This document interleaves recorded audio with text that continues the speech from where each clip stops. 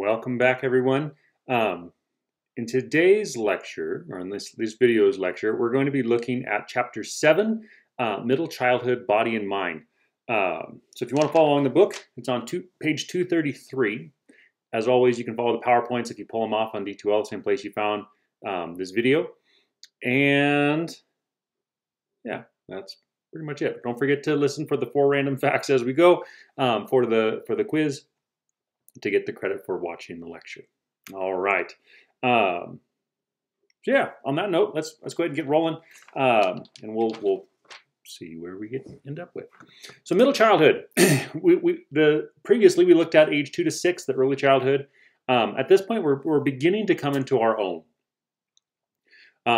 You're going to really be able to see kind of how the individual, what makes them tick, basically, at this point.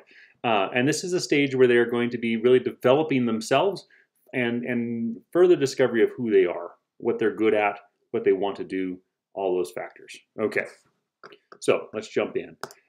Slide 2, middle childhood. So middle childhood, period between early childhood and early adolescence, approximately from age 6 to 11.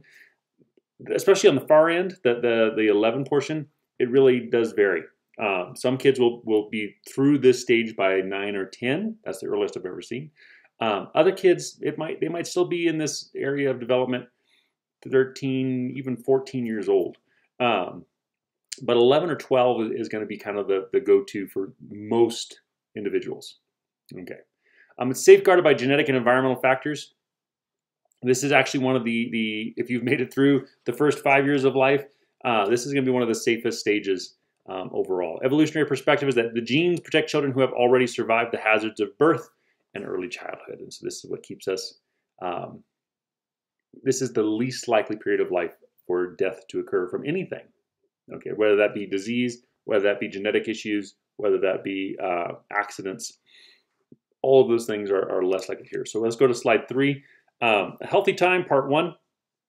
Lower death rates today than any other point in history, partially due to immunizations. There's less lethal accidents and fatal illnesses because of immunizations, good medicine, good health practices. The lack of accidents is actually due to, it used to be one of the primary things was death by accidents with animals. So if you go back 100 plus years, you get kicked by a horse or fall off a horse, things like that. This was an age that kind of thing would occur. Then you had like kids working in factories, which, lots of accidents potential there. But yeah, for the most part, age 5 to 9, according like it shows in the graph here, is the least chance of death occurring. Okay. You can also find the graph that I'm looking at right now. If you're following in the book, it's on page 234. Okay. So there's fewer chronic conditions. We have better diagnostic and preventative medical care, right? Something starts to happen, we can take care of it more easily. We have more tools in our toolbox basically to help with that. There's less secondhand smoke. There is still pollution, unfortunately, especially for like kids that are growing up in the cities and things like that. But not having a direct source of pollution right in your own environment is definitely an advantage. Better health habits overall, brushing your teeth and things like that are going to be more common today than they were in the past. Specialized programs that basically can help out with everything, right? From issues that you might have. Again, improved oral health is going to be another factor there. So, that's the norm today. We do see a little bit of an interesting shift. I'll talk about this in a little bit, but there's a shift in allergies and things like that. But overall, we tend to be healthier. There's also a big shift in one of the issues that we are starting to deal with in the last 15, 20 years is struggles with weight and lack of movement. There's been a rise in that in the last 20 years. Basically, as video games have become more impressive than what I grew up with, there's a tendency for kids to spend more and more time inside. So, all right, we'll talk about that in more in depth in just a second. Slide 4, a healthy time, part 2, growth and healthy habits. So average child gains about 2 inches and 5 pounds per year at this point. So our rate of growth has slowed even more compared to what it was in early childhood. But that's going to be the norm, right? And then when adolescence occurs, we'll end up having a spike of growth, typically both in weight and in height. But the average in this period will be about 2 inches a year, give or take. Maintenance of good health related to adult instruction and regular medical care, right? This is a learning stage still. And so this is where a lot of times your habits of like what kinds of foods you're choosing to eat, are you an exerciser or a couch potato, and all those kinds of things will be formed in this stage of life. It doesn't mean that you won't slack off, right? Like you might have a perfect, you're outside running every day and all these sort of things. And then when you get into adolescence, you kind of find yourself slowing down, and in early adulthood, you'll find yourself slowing down even more. But if you do exercise and eat healthy in this stage, you're more likely to continue doing so later in life, and or to pick it back up later in life and succeed with it. There are camps for children with special health needs today that can be very beneficial to basically increase the likelihood of movement and teach them skills that opens up more doors to them in order to basically engage in active play. Okay. All right. Slide 5. We're just rolling right along. Hopefully I might get through it really quickly. Healthy time, part 3. Physical activity. Okay. Again, the broken record begins, right? There are the 4 main things, and this is going to be the true all the way through. Movement, you need to exercise, right? It doesn't necessarily have to be like specific, like I'm getting on an exercise bike or I am lifting weights, but you need to be actively moving every day intentionally, right? It could be with the kids, it could be running around, climbing trees, climbing whatever, running around, rolling under things, crawling, and all that kind of stuff. That all is those kinds of physical activities that you're looking for at this stage. Playing sports, right? Sports start to become a thing in this stage. You're looking for team activities and things like that, which can be very beneficial. But so physical activity, good diet, which we'll look at here in a minute, getting enough sleep, again, and breathing well, making sure that you're breathing through the nose deeply, getting enough oxygen into your system. If you do those 4 things, the overall benefits will be substantial. Like there's a measured difference between, if you just do even one of those things, there's a measured difference. You do all 4 of them combined, and you have an amazing possibility of benefiting the individual's development. Okay. So movement actually advances in physical, emotional, and mental health. They found that people who are more active, especially in this stage of life, this middle childhood stage, they're basically, their brain develops much quicker than kids who are more sedentary. Okay. So if you're a couch potato, get up and move, right? Academic achievement improves. So there actually is a direct correlation / causation. What you're going to find is oftentimes the smartest kids in a school or in a given class, they're typically not just like super nerds necessarily. They might be nerdy, but they're not going to just be like straight up, uncoordinated nerdy kids. Typically, the top kids in the class will also be relatively athletic. They might not be the best athlete, okay, but they're engaged in physical movement and activity. I'm gonna roll my sleeves up, sorry. I don't know why I wear long sleeve shirts. I always end up rolling the sleeves up. But anyway, they're engaged in physical activity in some way, shape, or form. Okay. So if you want to be the best chess player, for example, you don't just play chess. That's an important part. But you should also be doing physical activities along with that. Okay. Get out and move. Even if it's something like, it doesn't have to be like high impact necessarily. If you have a kiddo that just doesn't want to move for some reason or other, like they're just that's not their thing, you get them into swimming, get them into taekwondo or something. Judo and jiu-jitsu are exhausting, and it's a good workout. I recommend that for adults also, but get them, find something that they like to do. Teach them to juggle, right? Get them into something, ride a bike, pogo stick, jump rope, something, right? There are things you can do. But what that does basically is it actually improves the circulation within your system. So it causes you to breathe more deeply, your heart starts pumping and blood starts flowing, and you actually have an increased amount of oxygen and carbon dioxide available to the brain. Those things actually, we need both. We a lot of times we're always looking at like the fact that we're breathing out carbon dioxide because it's waste, a waste product of our cells, basically, as we are creating more energy in our bodies. But we actually need a certain amount of carbon dioxide in our system for our cells to function properly. So we're looking for that balance. Good exercise that gets you up and moving, gets you working, basically causes that to happen. Okay.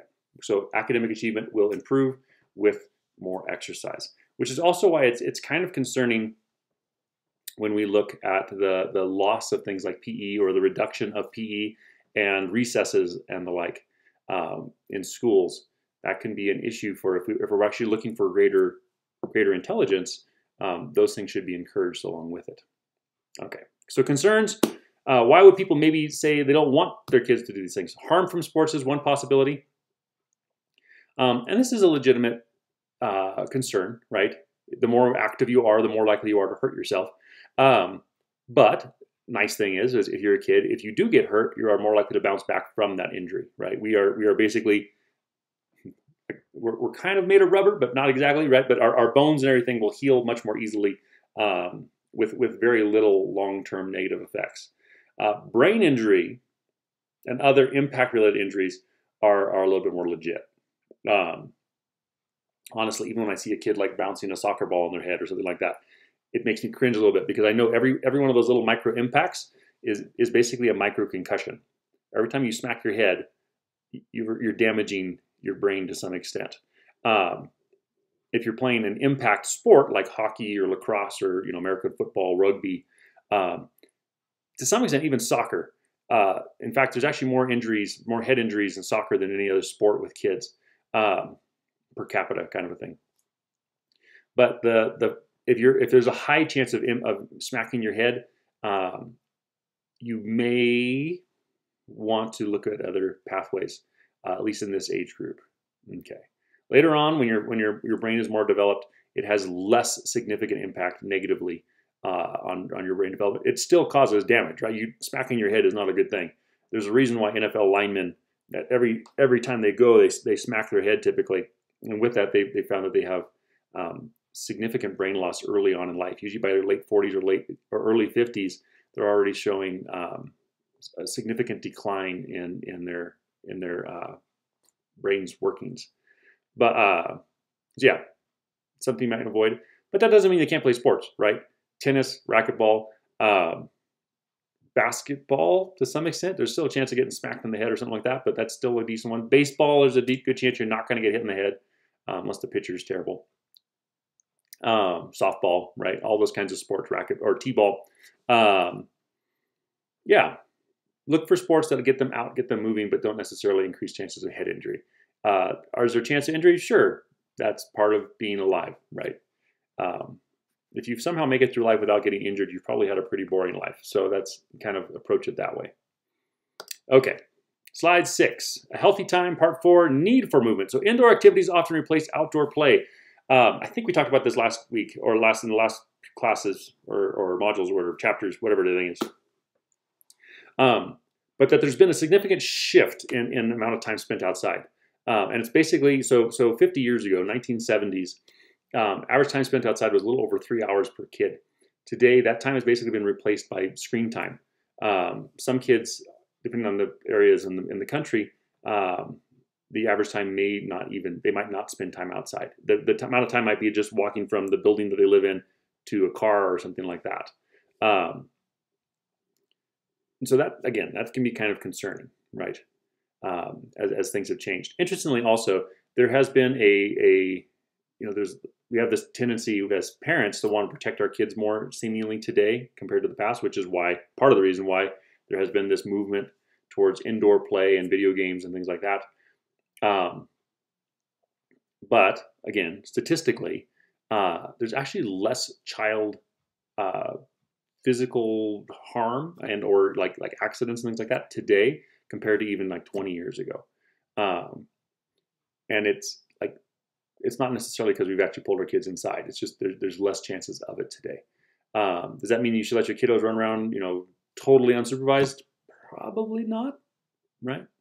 Depending on their age. But the older they get, give them more freedom. Okay. What are some things that might keep us from playing outside? Economic barriers and disabilities may limit participation in league, club, and other after-school activities, right? If you have a disability, a physical disability in some way, shape, or form, that can hinder getting involved in like team sports and things like that. Economic barriers is a big one potentially also. If you're in a lower economic bracket, and let's say you want to play like, I don't know, football or lacrosse or something like that, right? Something that has a lot of gear involved with it. maybe the answer would be to go like baseball or something. But anyway, if you have something with a lot of gear, it can be very expensive to get involved in those sports. And or if you want to get in something like, let's say, like taekwondo or karate or judo or jiu-jitsu, you have to buy the suit, which can be kind of expensive, right? The gi. But you also generally have to pay a monthly fee, and that monthly fee can be something that keeps you out of it. Same with like gymnastics or dance classes or things like that. Other activities that might get you involved in movement. But the fact that there's a monthly fee, that can put a strain on a family who is in the lower economic brackets. When academic instruction replaces physical education, less physical activity may cause less learning. Like I said, there's a little bit of a worry, to me at least, and to a lot of people who are doing research on this, when there's this movement away from PE classes, or even it's not required anymore. Like you can easily just get a pass on it because they're like, well, I just don't like it. What they're finding is basically it's reducing the development of the individual's brain. If we wanted to actually like diversify PE, right? Like maybe we're wanting to offer something besides just running or things like that because we're wanting to help kids that have disabilities or things like that. Maybe make it more diverse. Offer activities that are capable of multiple body types, body styles, and all those kinds of things. Okay. And also, being okay to not be the best at something is okay, right? Just because I'm not good at running doesn't mean that I can't run. I might look weird. And the fact is that if you don't run often, you're going to look weird, right? Like it takes a coordination. I have a friend who's a PE teacher, and that's one thing he talked about. He's taught PE for over 20 years now. And he said 20 years ago, 9 out of 10 kids could run well, and you have that one awkward kid that struggles with running. And typically when you talk to them, you'd realize that they'd spend a lot of time indoors. Today, it's pretty much the flip-flop. He said, you're lucky if you have a class of like 30 kids, you're lucky to have 3 to 5 that actually run well. Pretty much the rest of that group is going to be like awkward and struggling. And he specifically works with kids that are in 1st grade to 5th grade. That's his main focus. He's like, kids don't move enough. And so because of that, they don't get the experience that they need to learn how to move their body through their environment. So get up and move, right? Make that part of make that an everyday thing. Find something that the kid likes and get them up and moving. Okay. Just like PowerPoint's thinking. Slide 7, A Healthy Time, Part 5, Brain Development. So with physical activity, cerebral blood flow, and neurotransmitters, and better moods, basically, are all part of this. They've actually done several studies on depression and anxiety, and they've tried to figure out different ways that can help relieve them in every age group.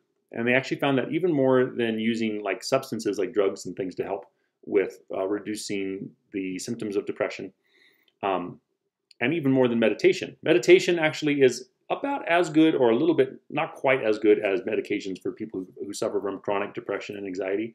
They found the one thing that actually outperforms all of them is exercise. Because of the increased cerebral blood flow and the increased neurotransmitter activity, basically, it improves the overall mood, reduces the effects of depression and anxiety.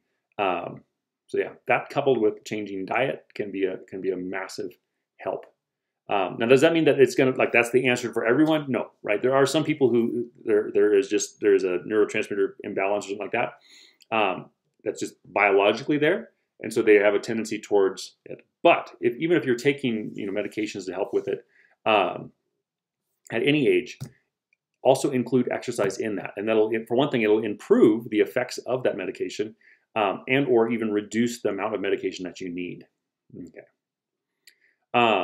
Yeah, move around. Embedded cognition, a connection between body movement and thinking. Most people, so we always hear about, I'm an auditory learner, or I'm a visual learner, and blah, blah, blah. Okay. Most people actually are to some extent kinesthetic learners. Meaning that our brains and our bodies, because we're working with Ice Age hardware in a modern day world. Okay. Our brains and bodies are made to sync up together and to be one unit, right? Get us through the environment. When I'm learning things, I would traditionally, I would be also doing the thing that I'm trying to learn. I'm hearing the story maybe, but I'm acting it out and things like that, right? They have found that there is a direct connection. If a child can move while they are learning, they will take that information in and retain more of it for longer, and it basically becomes a deeper part of who they are. Same thing for adults. So you, as a college student in this class, keep that in mind. Maybe while you're doing your reading or things, take a short walk. Walk around your kitchen table if you got a kitchen table. Do something where you're actively moving while at the same time learning the new material, and it'll stick with you better and for a longer period. It'll become more of who you are, part of your understanding of the world. Okay. Slide 8, A Healthy Time, Part 6, Health Problems. Childhood obesity is a big one. It can affect paying attention. So neurological advances allow children to pay special notice to most important environmental elements. Actually, I take that back. The obesity thing, we're going to hold off on that a second. I'm not sure why it's on that slide. Sorry. So the brain is developing, right? The prefrontal cortex is coming more online. Still not fully there. We still got over a decade before it's fully developed, but it's coming closer. Okay, it's becoming more integrated with the rest of the brain. Remember, the prefrontal cortex is the part of the brain that makes those long-term decisions. It takes a look at what the possible outcomes are and makes a plan given that information. So executive control and selective attention is our ability basically to control where we are going with things. And selective attention means I can sit down and focus on something intentionally. Okay, I am less easily distracted than I was before. And my willpower begins to form where I can put off my pleasure in the moment for a greater good in the long run. Okay. Reaction time is going to improve with physical play maturation. Again, the more you move, the more you wiggle and run and climb and all that kind of stuff, your overall reaction time will improve in your thinking as well as your physical reactions. So if I give you like a logical problem, right? You are more likely to get to the answer more quickly if you have been an active person. Your IQ, which is basically measuring some of those aspects, will improve with physical activity. Okay, as well as the physical maturation of the brain. You're basically giving it an extra boost to help it keep moving along. All right, first random fact before we move into the next slide. The Mona Lisa was stolen from the Louvre in 1911. Interestingly enough, after it was stolen, more people went to visit the Louvre in the months and years afterwards than went to actually see the Mona Lisa. They went to see where the Mona Lisa used to be more than they went to actually see the painting beforehand. Go figure. We're weird. People are weird. But anyway, slide 9, A Healthy Time, Part 7. Health problems, childhood obesity. Here we go. Many 6 to 11-year-olds eat too much, exercise too little, and become overweight or obese as a result. It's interesting. If you look at different cultures, will have more or less tendency towards this. Okay, and I'm not talking about different cultures like in America. American kids, there is a stronger tendency, percentage-wise, to lean toward overweight and obese because of our tendencies here. But if you look worldwide, certain cultures are going to be more or less likely to have this issue with kids. Okay, kids naturally are more slim because generally they're more active. Okay, early childhood you're very active, and there's a very low chance of obesity in that age. Again, unless the diet and family culture might change that. But the tendency is toward becoming very skinny. In this middle childhood, the tendency typically, if a kid just kind of does what they naturally should do, or they're eating, decent food and things like that is offered to them rather than like lots of sugary things and stuff, they will remain slim, right? Might have a little baby fat, but generally speaking, you're going to be pretty slim.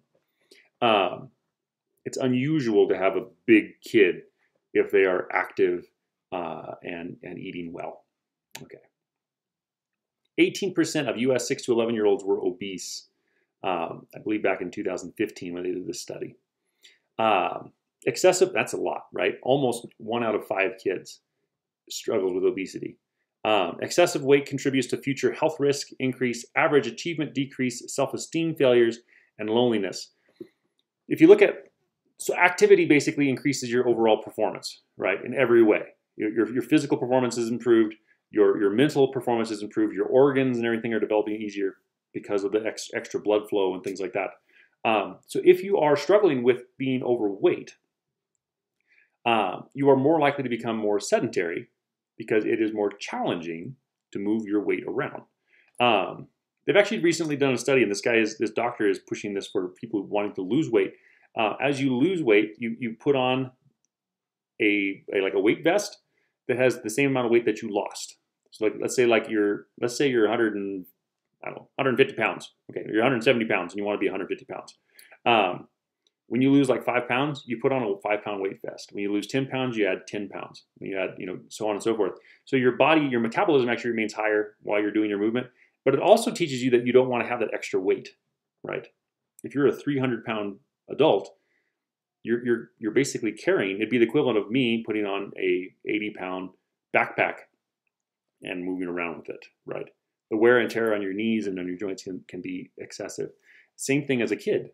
The heavier you are, the harder it is to move your body because it takes more energy. And because of that increased energy, right, I'm more likely to become more sedentary the heavier I get. With that sedentariness, you have increased health risks, right? It's harder on the organs. Your blood flow isn't as much, and so you're going to have some issues there. You have chances like diabetes forming and things like that. Average achievement decreases because of the lack of blood flow. So both physically and mentally, you're not going to be performing as well as you could if you were, at a healthier stage. With that, because you aren't performing as well as you could, self-esteem typically begins to decline, right? There's a strong correlation and generally causation of when you become overweight or obese, you start to feel negatively about yourself. Because you can't do the things that your friends can do and things like that.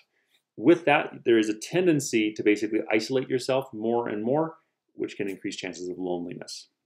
Okay. So yeah. I'm just looking to see. Interestingly, traditionally, China and India didn't have issues with this. Their historical diet is very much vegetable based. There is some animal products, but it's usually kind of healthier things like yogurts and things like that. So vegetables and rice would be kind of their primary go-to.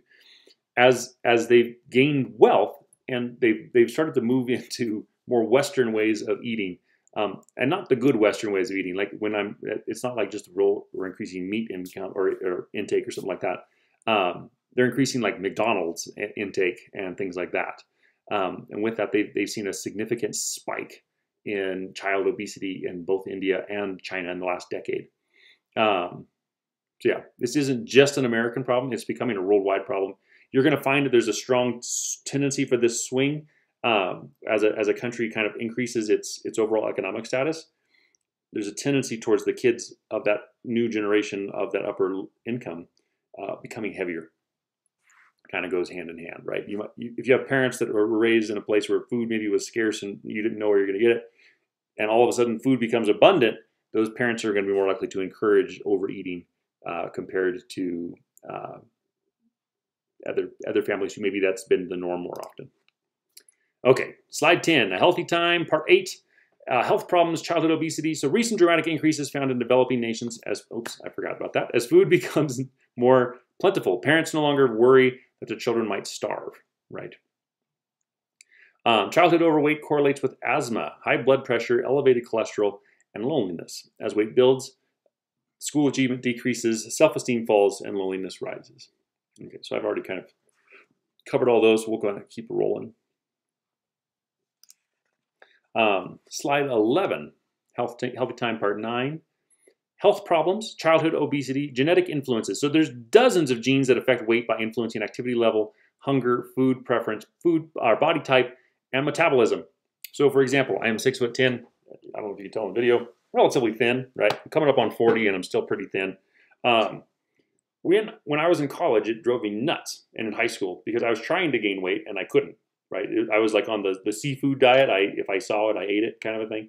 I would sit down and eat an entire large pizza by myself with no problems or more. like inside of breadsticks and everything else. And I still couldn't gain weight. And I was like, what the heck? I went in and started working with a guy in the gym, and he basically did some tests, and I had a metabolism that's just off the charts. When I was in middle school, I had a 1% body fat. It actually caused me some health issues.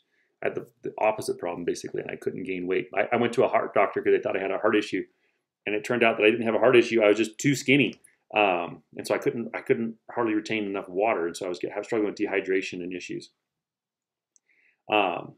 So the heart doctor was like, I'm going to tell you this. He goes, and I tell him like maybe 1 in 1,000. He's like, you need to eat things like potato chips that have more salt, and you need to eat things that have more fat, as much fat as you possibly can. And I did. I took that to heart, and I did my best, and I still couldn't gain weight hardly. I have an exceptionally strong or fast metabolism. I also have a natural tendency for my food preferences to be on the quote unquote healthier side of things, right? I tend to not enjoy junk foods. Even when I was a kid, I didn't like candy and things like that. I'd go to Halloween because I liked trick-or-treating, and I'd have a bag of candy, and I'd have that candy until the following Halloween. Just didn't like it, right?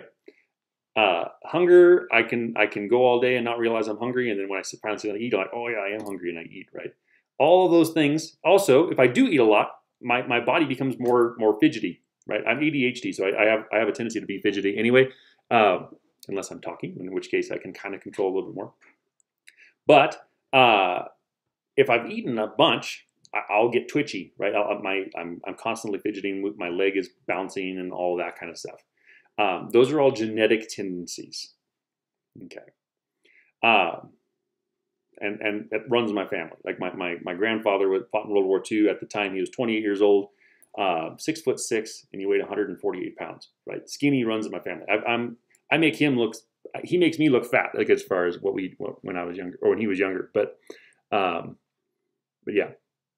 So all of that, right, to say, in my case, I have the opposite struggle of some people, right? And my body wants to go faster. I have a friend, on the other hand, who he is 300-ish pounds. He goes up sometimes and he goes down a little bit sometimes.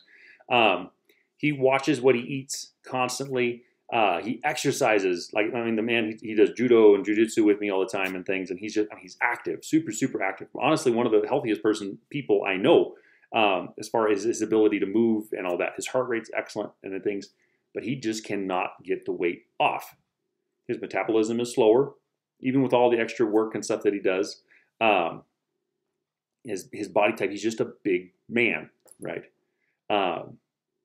He looks like those strongman competitors. If you ever watch those guys, like, 400-pound men that can lift 1,200 pounds and things like that. So that's a, different body types. I can never do that. My body just won't let me do that. I would have to work ridiculously hard to make that happen. On the other hand, he could never be skinny like me. So that, different body types, genetic backgrounds. Social context is also crucial, right? We very much in our childhood pick up what is going to be expected food-wise, things like that. So if you're surrounded by a bunch of couch potatoes who eat potato chips all the time, things like that, you are what you eat, right? So there's a tendency that we pick that up. On the other hand, if you come from a family who is like, they're all like health nuts and they're eating granola, I don't know, I'm trying to think of health foods, chicken breasts and broccoli or something like that, right? And that's all they eat, and they're exercising every day, and that's like what their driving force is. There's a decent chance that you'll pick up that also. Okay, so it's both social and genetic combined to basically give you the pros or cons of how your life goes, body type wise. Okay. Parenting practices are linked to obesity. So infants, no breastfeeding increases the likelihood of a child becoming obese later. Okay, not a guarantee, right? Just like breastfeeding isn't a guarantee that the kid won't be obese, but there is a tendency towards becoming obese later. Also, eating solid foods before 4 months old increases the likelihood of obesity later on. Especially like if you have a baby, don't give them soda, right? Like, don't give them a Coke or something like that. It's not good for them. It's not good for anybody, but it's really not good for them. Even if they like it, like, don't train them to go for that. Okay. Preschoolers, if they have a TV in their bedroom, they shouldn't, right? Like, they shouldn't have screen time at all. But if there's a TV in the bedroom and if they drink soda regularly, those two things are linked to increased likelihood of struggling with obesity as children.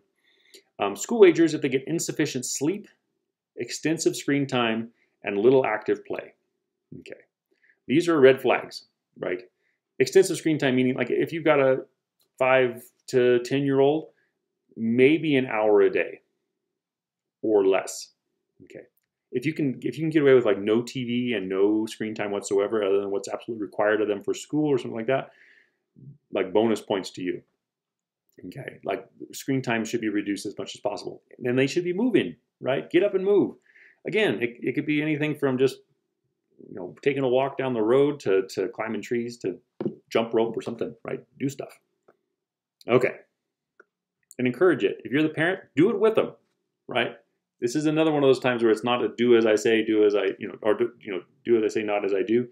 Do it with them. Show them that it's important. If you have a tendency to be a couch potato, that's fine. Go against it. Get up and start moving. The more you move, the more you're going to want to move. And believe me, I know that that's a struggle, right? It's not an easy thing to necessarily do. But it's worth it in the long run. Okay, slide 12. Ads on obesity. So nations differ in children's exposure to televised ads for unhealthy foods. There's actually a lot of nations that full-on outlaw advertising food and or advertising food that is aimed at kids. The amount of this advertising continues to correlate with childhood obesity. They found this in 2014. Parents can reduce overweight by limiting screen time and playing outside with their children. Again, don't just be like, get outside. Go out and play, right? Do it with them. Play Frisbee. Play catch. I don't know. Do something. Community matters as well. When neighborhoods have no safe places to play, rates of obesity soar. Inner city kids, there's a much stronger tendency towards overweight and obesity because there's nowhere to get out, right? You're stuck in an apartment or you're on the street, and that's just not a safe place to be generally. And so they end up spending more time inside doing inside stuff. Even if they're not doing screens, it's more likely to be like doing like board games and things, which are awesome and fun. But it's not gonna give you that activity that you need. Okay. 13, differences in prevalence of obesity. You can see the same slide on page 239 if you want to see this image. But it just basically shows the difference between boys and girls and of the different ethnic backgrounds. So non-Hispanic whites, about 15%. Boys are more likely to be obese with if you have a white background than girls are. Okay, and it's pretty darn close to the same though. Non-Hispanic Asian are the most likely to, or the least likely to be obese, the most likely to be in the standard to thin side of things. Non-Hispanic Black, the young girls are more likely to be obese than the boys, but both categories are more likely to be obese than the non-Hispanic White or non-Hispanic Asian. Hispanics, the Hispanic girls are slightly less likely to be obese than the non-Hispanic Black girls. But the boys in this category are actually the most likely out of all of the groups to struggle with obesity. There's different theories on why this could be, and everything from genetic tendencies, right? Like there's the body types that typically come from these groups, to the diet choices, right? Where the majority of these people are living, right? So, for example, there's a large percentage of the African or non-Hispanic Black population that lives in the southern United States. I have family that lives in the southern United States, in Arkansas and Tennessee and Louisiana. If you ever go back there, the food is phenomenal. It's also an insane amount of calories. If I lived back there, I could probably get fat. Like honestly, it's deep fried everything and barbecue and lots of good like bread and sweet corn and all that stuff. And it's exceptionally fattening. Plus, you add on to that an environment that is exceptionally hot, okay, and humid. I made the mistake of visiting my relatives in Arkansas and Louisiana in the middle of summer. It was end of July. There was a day it hit 100 degrees Fahrenheit, and it was 104% humidity. I didn't even know that was possible, right? I grew up in Colorado.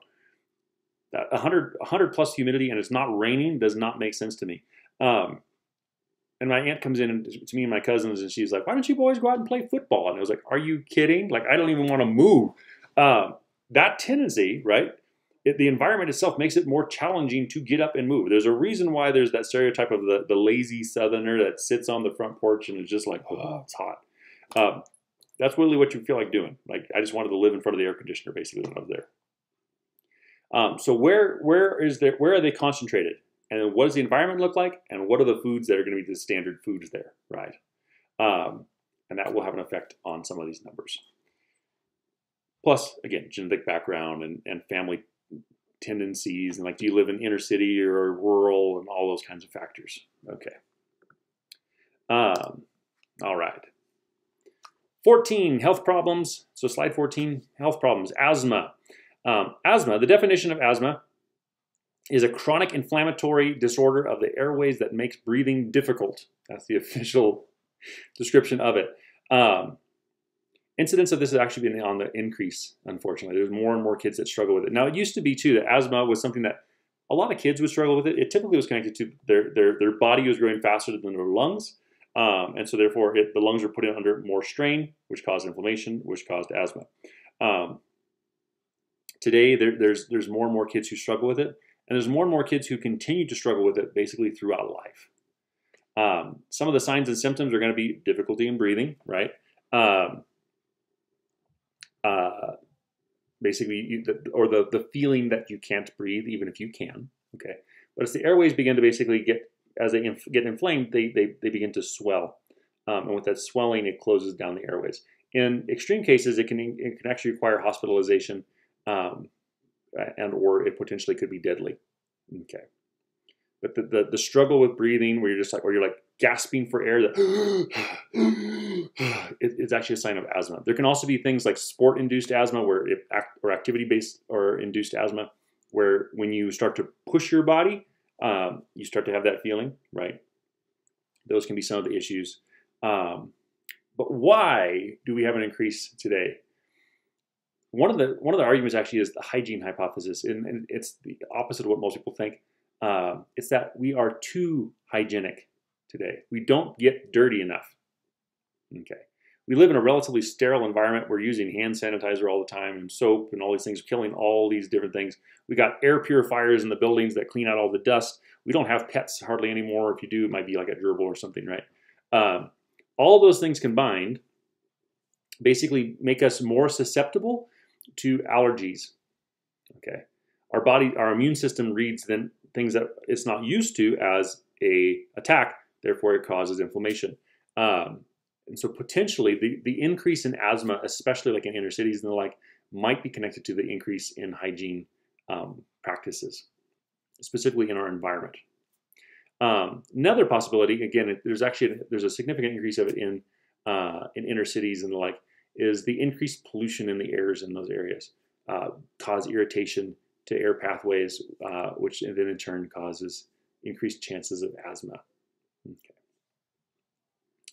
So today, approximately 15% of U.S. parents with kids aged 5 to 11 report that their kids are diagnosed with asthma at some time. And almost 11% of them will still suffer from it after that age group. Okay, which is a pretty big deal. It's tripled. The asthma rates have tripled since 1980. That's a pretty big deal. Okay, so it's something worth kind of exploring and figuring out what can we do to maybe reduce this. Strangely enough, again, one of the answers is get dirty more often. Like, let the kids play in the dirt, get them around animals more regularly. All those kinds of factors have been shown to actually reduce inflammation. In fact, getting dirty, even as adults, has been found. And by getting dirty, I don't just mean like nastiness, right? But like working in the soil and the dirt has been found to reduce inflammation in everyone at every age, including people that suffer with chronic arthritis and things like that, or chronic pain issues that are connected to inflammation. Getting dirty regularly, getting outside and getting in the dirt has been found to reduce that inflammation and reduce the negative effects of it. Okay. So go get dirty. Go run around and get dirty. Slide 15, Piaget, Cognition Part 1. We're looking at Piaget.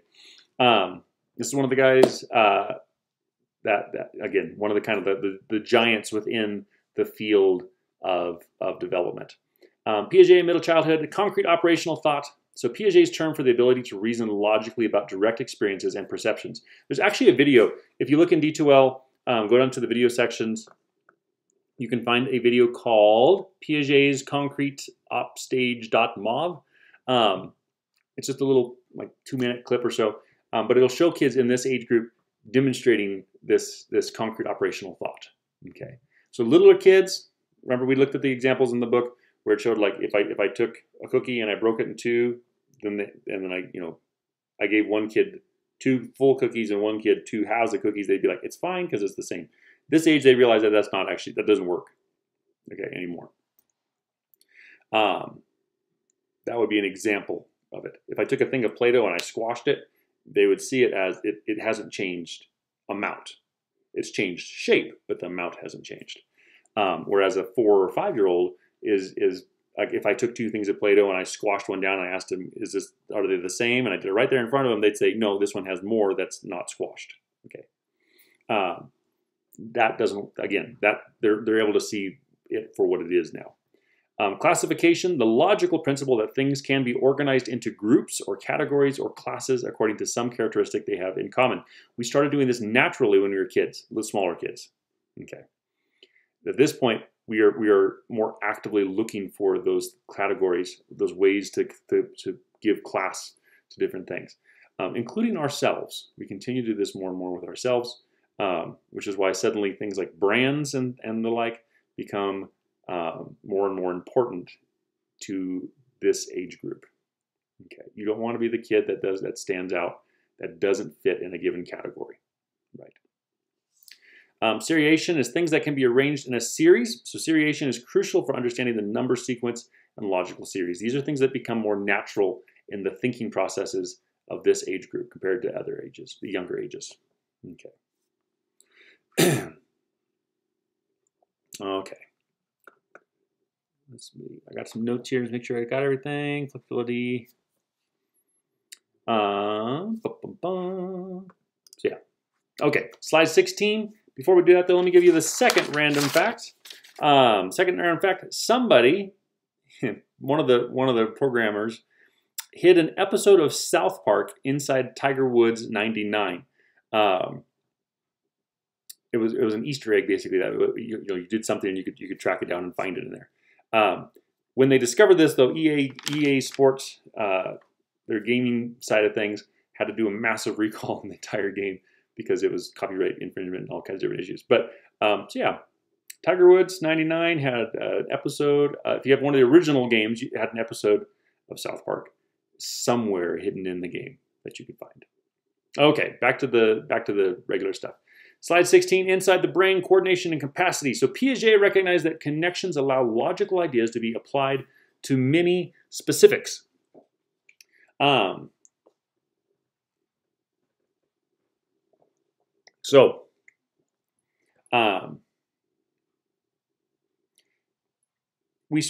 basically start to take all of this information that we've gathered and we begin to apply it to specific incidents. It's not just this kind of abstract information, right? And it's not that we have to have a direct experience with this thing in order to figure it out. We can now apply different things that we've experienced that were similar into this new incident. So today, brain scans can demonstrate maturation and classification proposed by Piaget. So Piaget, again, died in 1980. He was born in 1890 something. But all of his observations are basically from just watching kids. He didn't have any tools to actually see how the brain was working. Today, they basically backed up what he was already predicting.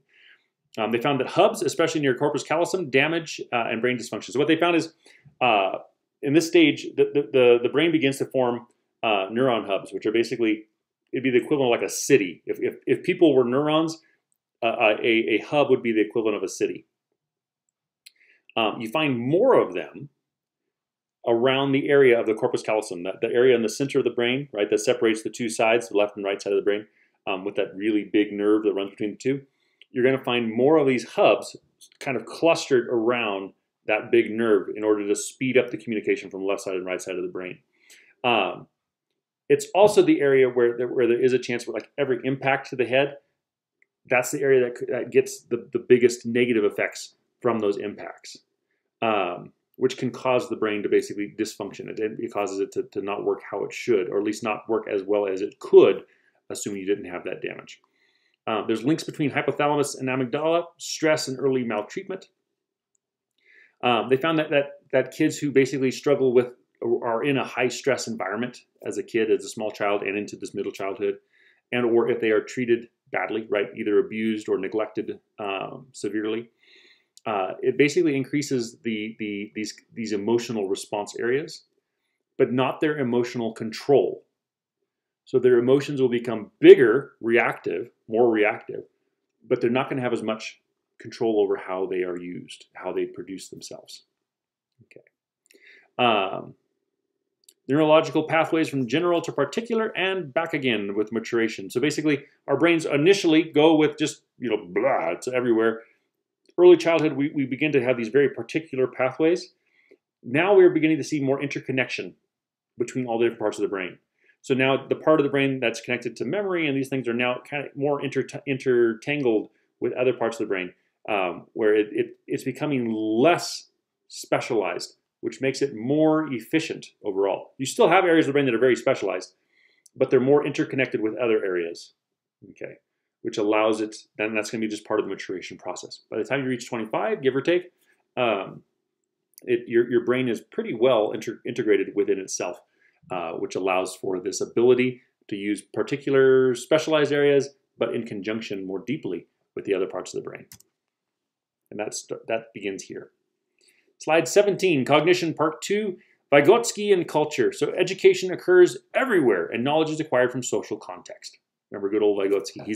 He's looking at the role of our society and our teachings and things like that and how they affect us in developing who we are. So instruction is essential, he felt like, in this stage in order to really, truly thrive as an individual. Guiding each child using scaffolding through the zone of proximal development is crucial in this stage specifically. Okay, early childhood, remember we looked at this, the zone of proximal development is that point where you can no longer do the thing by yourself without help or without guidance. The scaffolding is all of the things that we put into place that get you higher and higher and higher in your abilities. So language, again, is going to be a key factor here, according to Vygotsky, as far as allowing us to truly engage and teach the children to do what it is that they need to do, how we can kind of push them along. Okay. And so this is why like school, in a traditional sense, is a good thing, but also just like the hands-on schooling that you might get from family or from different experiences and things like that.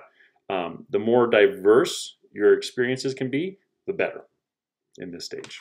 It's actually in every stage, at least up and through when our brain is done developing. 18, Cognition Part 3, Vygotsky, play with peers, screen time, dinner with families, neighborhood play, every experience from birth on teaches a child, right? So the kind of school you go to and how they approach it, how do they teach it? What does your family see as important? Do you eat dinner around the dinner table, like the dinner table in the kitchen, or are you watching TV while you eat? Do you have friends? Do you have a lot of friends?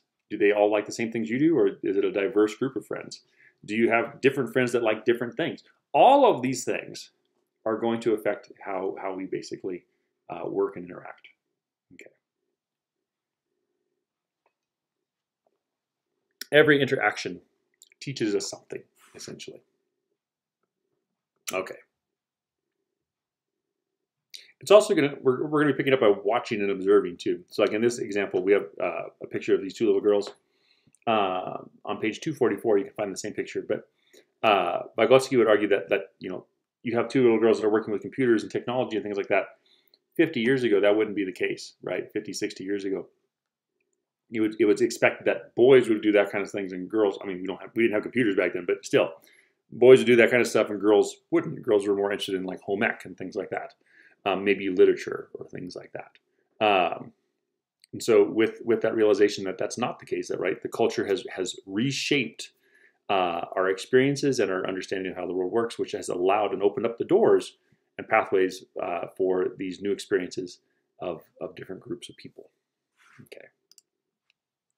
19, Cognition Part 4, Information Processing Perspective.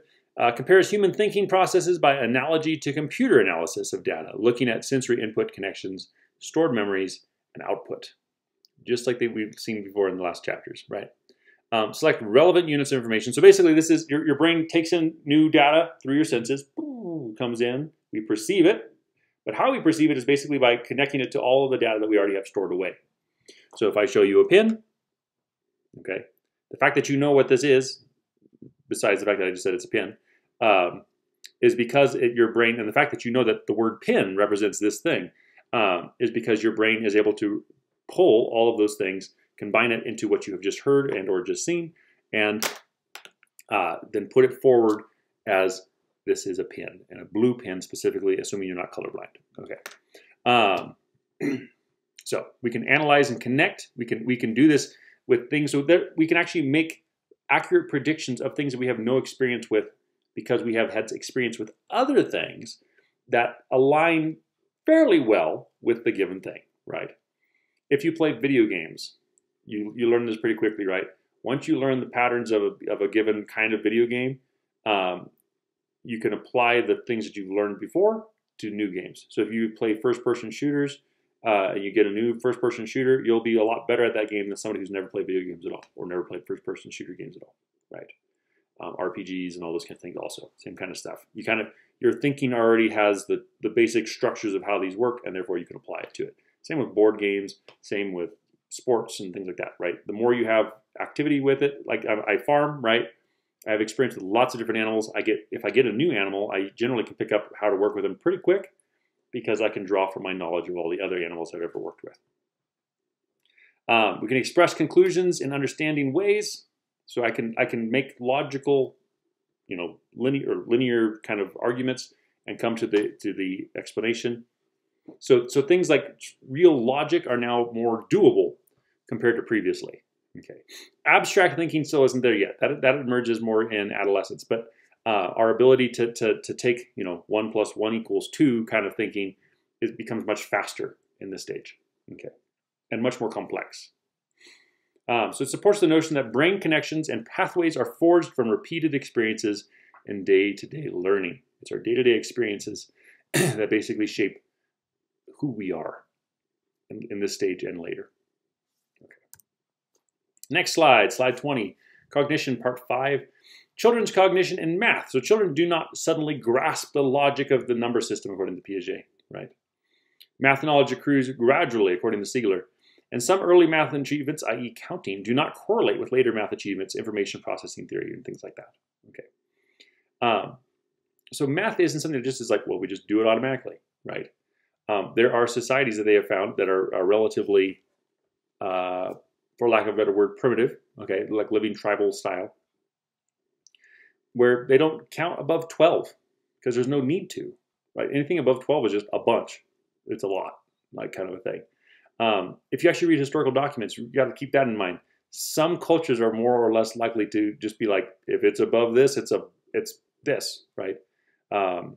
In China and India, for example, if you ever see 10,000, that means there was a lot. That doesn't necessarily mean they actually counted 10,000, but it was so vast, right? It was this huge number. And so keep that in mind if you read historical documents. What was their ability with numbers and how did they use them? But all of these, it's something that's learned. Right? We have to build upon these, and it's a process. And in that process, though, it becomes more and more natural for us to the point where today, as an adult, you likely can't even imagine being like of course a number like 2 would follow 1 and 3 would follow 2 and so on and so forth. The fact that you just know that is because of this learning process. Okay, and that 2 + 2 = 4 and all that kind of stuff. Okay, slide 21. Information processing in the brain, part 1. This image, you can find this on page 246. Its extensive knowledge base makes it easier to master new related information. Okay, so factors influencing knowledge base are going to be your own experiences. So the more experiences you can have, again, the better. Current opportunity and personal motivation. This is why they have this picture here. This little kid, this is Mo Morris. He actually still is going. He's like 18 or 19 now. Mo started a tie company when he was a kid. He liked ties. He thought they were cool. He started making them. His mom helped him out with the whole process. He initially started with trading rocks for these ties, basically when he was a young kid. By the age of 14, he started a company called Mo's Bows, By the age of 14, he had already sold $300,000 worth of ties. Okay. Experience. He liked ties. He had personal motivation to make ties and then to start to trade and or sell them. Current opportunity, his mom was willing to help him in this process initially until he finally got it figured out on his own. This is an example of this. And he has a very successful tie and like menswear company today. He also makes like pocket handkerchiefs and all that kind of stuff. Control processes, emotional regulation are coming on more and more online, right? The fact that I am, at this age, you are more and more able to put aside like pleasure for a given goal, right? I want to get faster, and so I'm going to work my way to it until I get better. Even if I don't enjoy the work necessarily, I want that goal, right? I'm motivated for that goal, and because of that, I am willing to put in the hard work to make that happen. I'm able to suppress my emotional responses in order to do that. Versus a 4 or 5-year-old who's just like, that's boring. I don't want to do that, right? That can be the challenges of that age. This age, that is less likely to happen.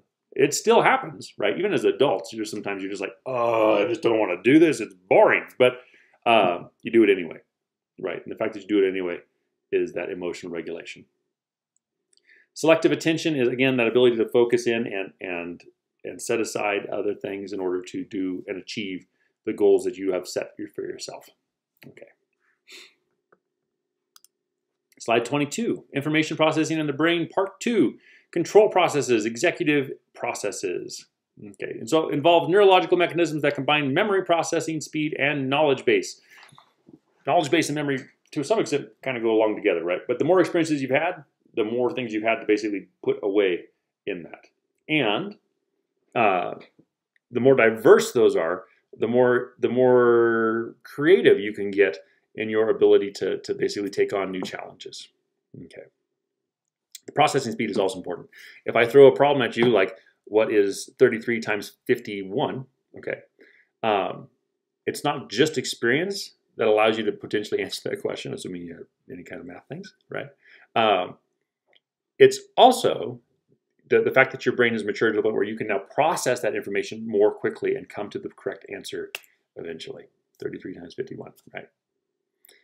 I'm not going to try that because I am not a math person, but I'm going to, I use that for an example. Anyway, requires brain to organize, prioritize, and direct mental operations. So this is going to be part of the process. It's becoming more well in tune with itself, and it's figuring out what it can draw from at what point for what thing. Okay, so it develops spontaneously with prefrontal cortex maturation, but it still is influenced by maturation and experience, right? Prefrontal cortex is maturing, getting more integrated, which allows you to take more control. This is the part of the brain, again, that gives you that you can make long-term plans with it. You can think about a thing and think about what the possible outcomes could be, and is it worth it? All of those kinds of judgments are from the prefrontal cortex. Experience, though, the more experiences you can have, basically gives that prefrontal cortex more tools to make a more accurate prediction of the potential outcome. Okay. It's part of the reason why a 15-year-old is not going to be able to make as good of a prediction of something compared to like a 30-year-old or a 50-year-old. Okay. Less experience, therefore less tools to work with in making their predictions. 23, information processing in the brain, part 3. Cognitive control. So you have metacognition and metamemory. Where are you at? I'm going to pull these up so I want you to find these. They are here somewhere. Are they not? I thought they were in the book. Anyway, we'll keep rolling. Metacognition and metamemory basically is the meta. I mean, anytime you see that, it means it's the greater, right? So metadata, somebody who works with metadata, they take the data from lots of different studies and they compile it to figure out kind of what is the overall thing.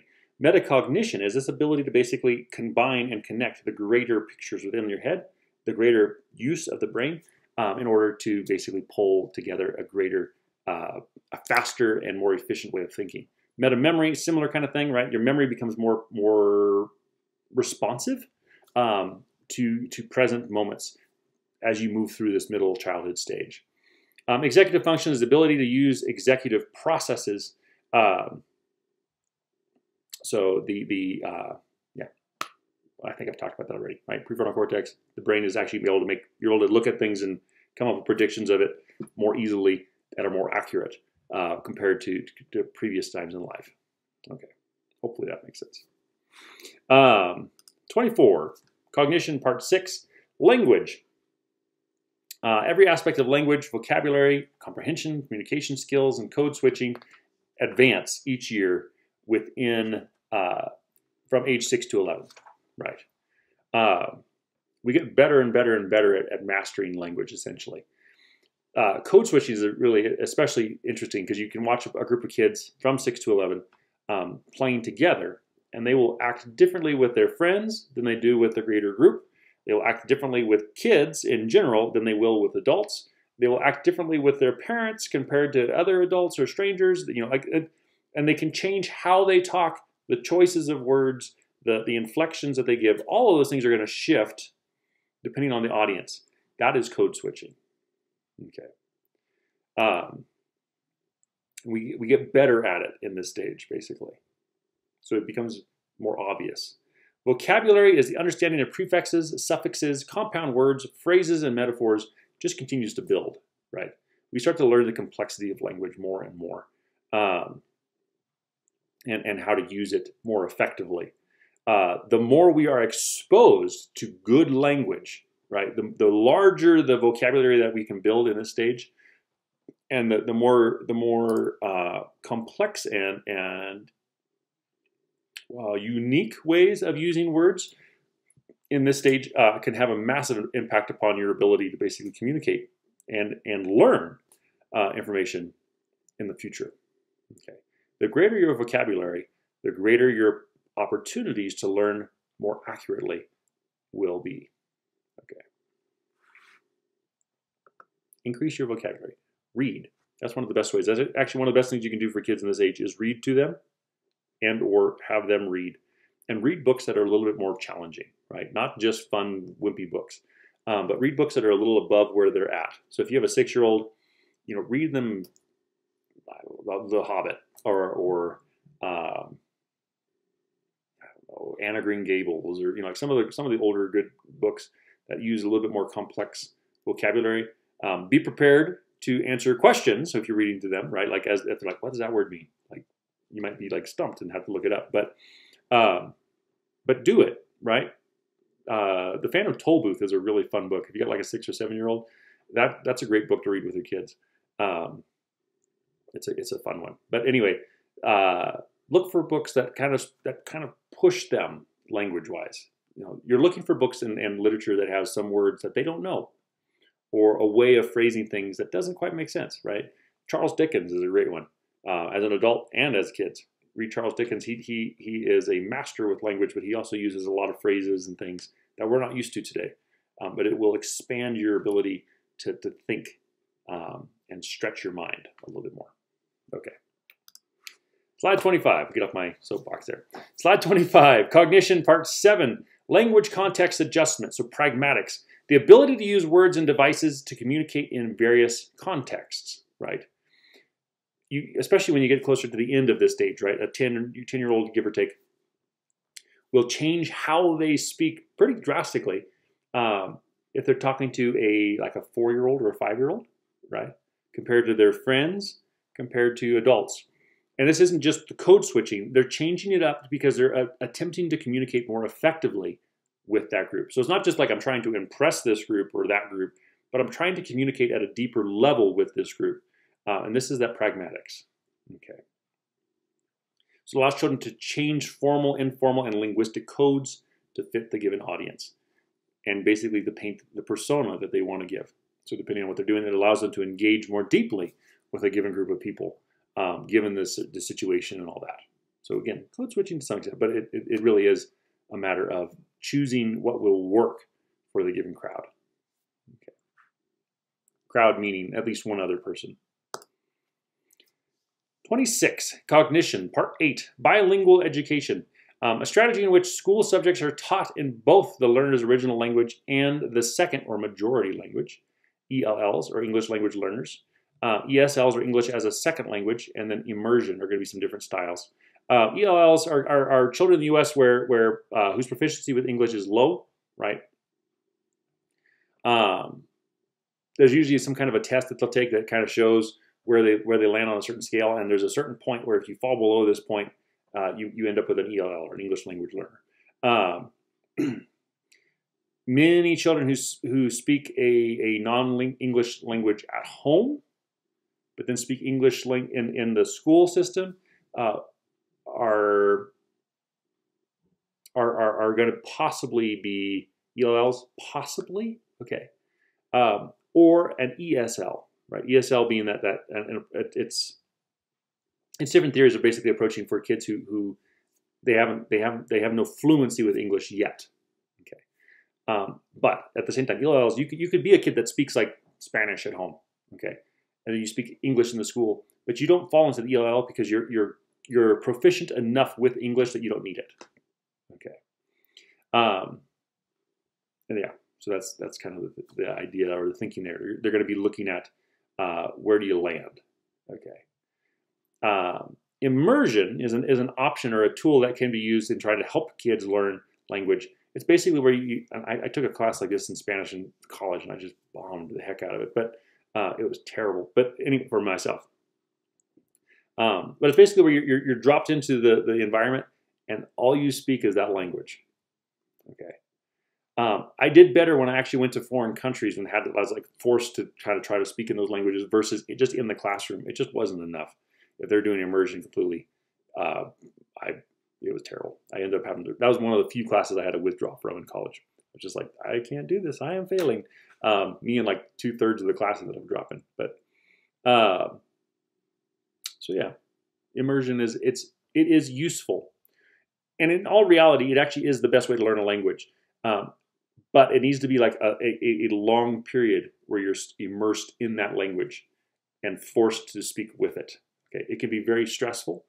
It can be very frustrating initially, but you'll pick it up faster with that, especially if your teacher is good. You know, if you have a solid teacher who can really pull you through it, it's one of the best ways that you can learn a second language. Okay. 27, bilingual education. More children in the United States are now bilingual, and more of them speak English well, from about 40% of the bilingual children in 1980 to 82% in 2011. So the overall numbers of kids who are bilingual has increased significantly. Okay, and the number of kids that speak English comfortably as well as their home language, and they speak it both well, has increased even more compared to the kids that speak a different language at home and English in the school system, but struggle with English. We've had a positive increase in that way. Okay. Okay.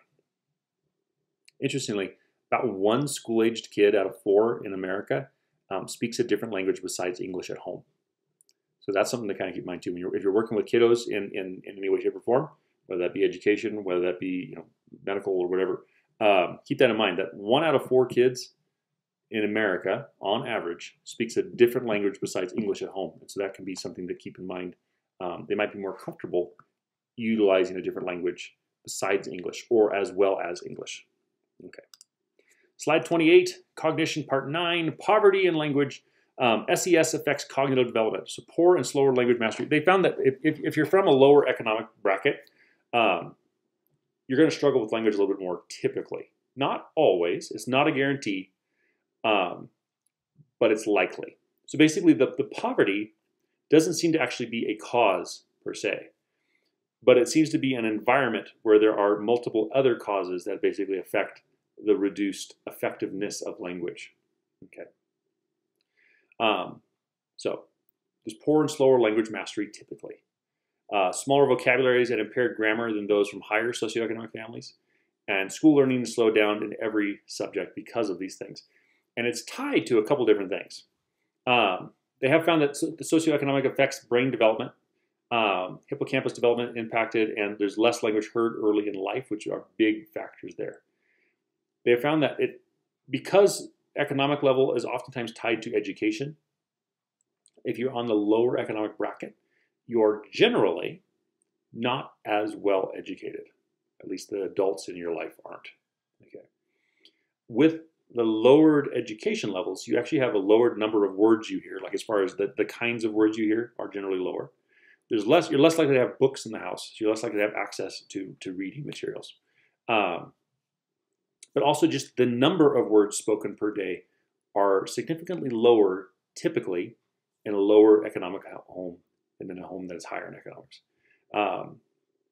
So you might hear like lots of no's or yes or just quick phrases, but typically the number of words heard per day is less than 10,000 in a lower economic home. Upper economics, you're looking at 20,000+ words per day, and it's more complex phrasing. And because of that, you're exposed to more language, which means that you grasp the tools of language more easily in this stage, and then it allows you to thrive at every stage beyond this, right? Vocabulary oftentimes is very much directly connected to overall success in school. The greater your vocabulary, the greater your success. Okay. So again, one of the best things you can do if you've got kids or you're working with kids, give them work on their vocabulary as much as you possibly can. It'll give them a massive head start basically in their education. 29, teaching and learning, hidden curriculum. Okay, unofficial, unstated, or implicit patterns within a school that influence what children learn, not formally prescribed, but instructive to the children. This is the stuff that, maybe they're doing all the same thing that all the other schools are doing, but they're having a lot more success, or they're struggling a lot more than other schools are. These are the things that you go and you go, why? Okay. So some examples would be like physical surroundings, right? If you're in a school that this is like, it's 50 years out of date, it hasn't had a fresh coat of paint for 30 years, and it just looks like garbage, right? You go in there, you're just like, I just don't want to be here. It feels like I might as well be in a prison. Okay. Versus you go to a school that's like beautiful, right? And there's like beautiful green thing. Like we talked about with the early childhood, right? Like the Waldorf schools and things like that, where you walk in and you're like, oh my gosh, like as an adult, I'm like, I just want to sit in this room and like soak it in. It's beautiful. Okay. That environment is much more appealing to everyone compared to like a nasty, dirty, old beat up school. Okay. So what does the surroundings look like? Are you inner city? You look out the window and you see cars, buses driving by, and exhaust everywhere and things like that? Or are you like, is it a beautiful park that you're in the middle of? Like all those different factors, right, can affect those things. Teacher ethnicity. Do you have teachers that look at least somewhat like you, right? Do they come from relatively similar backgrounds as you? Those things can improve the likelihood of you learning from them because you basically have a connection to them more easily. Teacher expectations. Are they high? They should be, okay? Basically what they found is that if the teachers have very high expectations and they try to hold you to those higher expectations, it pulls the kids up to them. If I aim low, it's kind of like one of those, shoot for the stars, because if you miss, you at least hit the moon, versus if you miss the moon and you end up in the gutter kind of thing. That's basically what they're looking at. Teachers who have high expectations and hold them there, it pulls people up to meet that need, right? Even the kids who are at the lowest, they get pulled up higher than they would have if the teacher was shooting down lower. Okay, it makes me worried when I see like the old no child left behind and all these things. It didn't allow teachers to hold high expectations because basically even if you bombed, who cares? You still get shuffled on through. There needed to be some standards that can lift it higher. Psychologically, it's a benefit. Okay. Other thing are going to be like course offerings, right?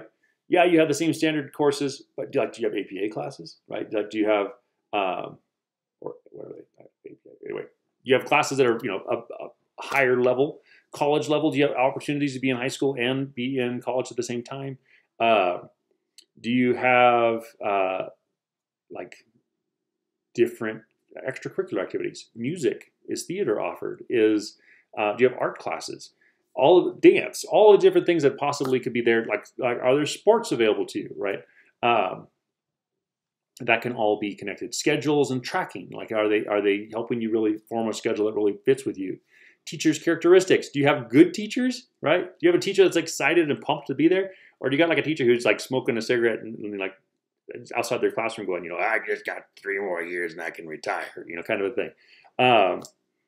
That's going to have a big impact on how you learn from them. Get away from these stupid kids, kind of a thing. Discipline, I don't know why I can picture like an old guy or old lady, like, I hate everybody. Okay. Discipline and teaching methods, right? Are they working their best to try to get the best for the kids? Do they have effective discipline tools where they can manage the classroom well? Again, sports competition, extracurricular activities, student government, is that available? Physical setting, all of these things are going to impact your overall performance in a given school. And these are all, to some extent, these are all unmeasurable, right? These are the things that are actually more important oftentimes than the physical curriculum that you're learning. But these are the things that you can't really put like this is what it is.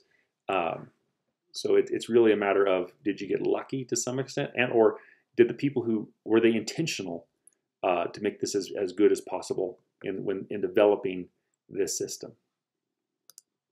Okay, 30. Learning in school, international testing. So international achievement test scores are trends in math and science studies, TIMSS. Progress in international reading literacy studies, PEARLS. All of these, you can find these in the book too. Let's see. On page 251, you can find all of these things. I think it's 251. Boop, boop, boop. I take that back. On page 253, 251, they give you some of the averages of what to expect about what time you'd be learning and knowing certain things.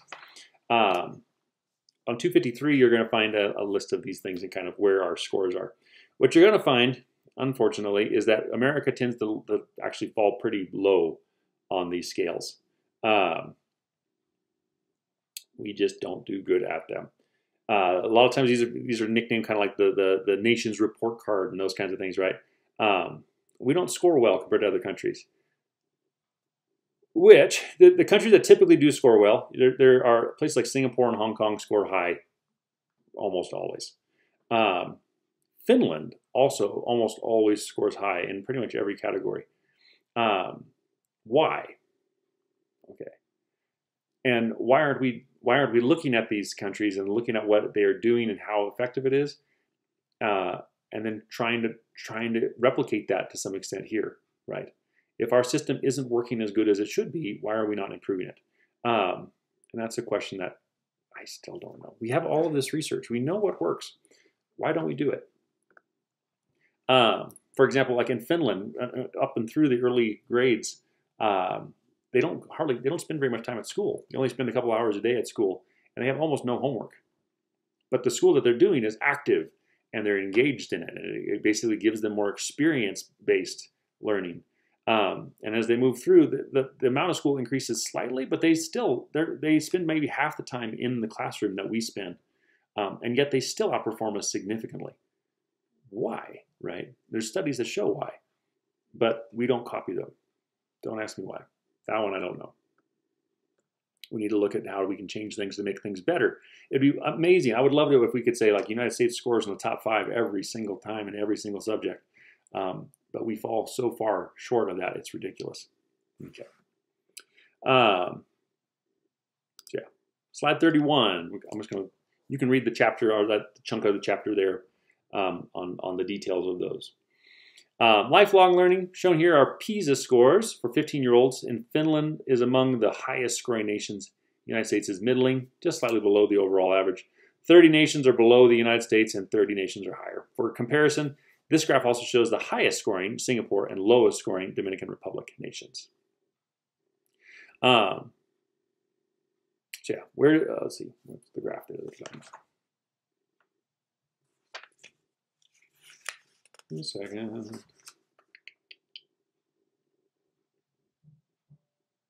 the wrong graph, I think. Anyway, sorry. But this graph is actually showing is basically how many kids in the United States go to public school versus private or parochial schools versus homeschooling. What you'll notice, kind of interesting, there's an interesting swing to some extent, is kids being homeschooled. This is pre-COVID, right? Like today with COVID, there's a bunch of kids that are kind of sort of being homeschooled. They're doing school at home, which is a different thing. But there has been a favorable tendency in homeschooling in the United States. And that can be a good thing. Okay. Homeschooling is one of those things that it can either be an amazing experience for the kids and it can really give them the ultimate experience and environment and everything for learning, or it can be terrible depending on how the parents handle it. It requires a lot of the parents, right? But if you do it well, it really is the ideal environment for learning, and the potential for greater understanding is at its highest. But it also can lend itself to being a terrible experience if the parents aren't willing to get involved as they should.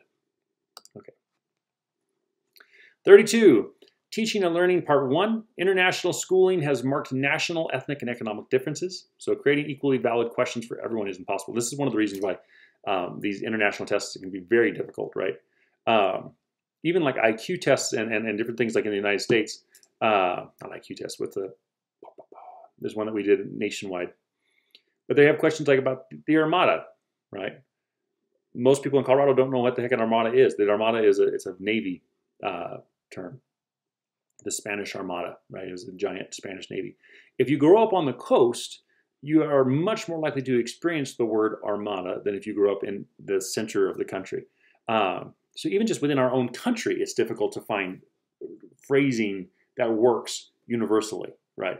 Let alone if I'm using other countries that use different languages, and so I'm trying to figure out how to translate these words into terms that they would know and understand.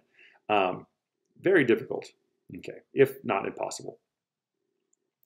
Cultures differ in what they value, right? Again, Navy doesn't really matter to us here in Colorado, right? We don't have any ocean nearby. Therefore, it just doesn't stick it to us as much. Whereas maybe terms like cowboy, mountain man type stuff might be more useful. And so because of that, we put higher or greater emphasis on certain things versus others. So you might be exceptionally intelligent in this area, but if they don't ask questions that deal with those areas, it falls, you miss it. Educational practices differ within and across cultures, and variation is greater in hidden curriculum. Again, those are those things that are more difficult to measure. So yeah, even though they have thousands of people working on these things, honestly, the tests are difficult to really, like, it gives us it gives us a starting point, okay? But in all honesty, it's limited in what they can actually do for us. Okay. Interesting also, I was just thinking with Finland, thinking about like comparing countries and stuff. Finland's one of the few countries that also doesn't give a rip about the tests. They take the tests because they participate in it because for the knowledge side of things. But even if they bombed on it, they're like, we don't really care how we compare. We're looking at what is the greatest experience for the kids in order to have the best citizens eventually down the road.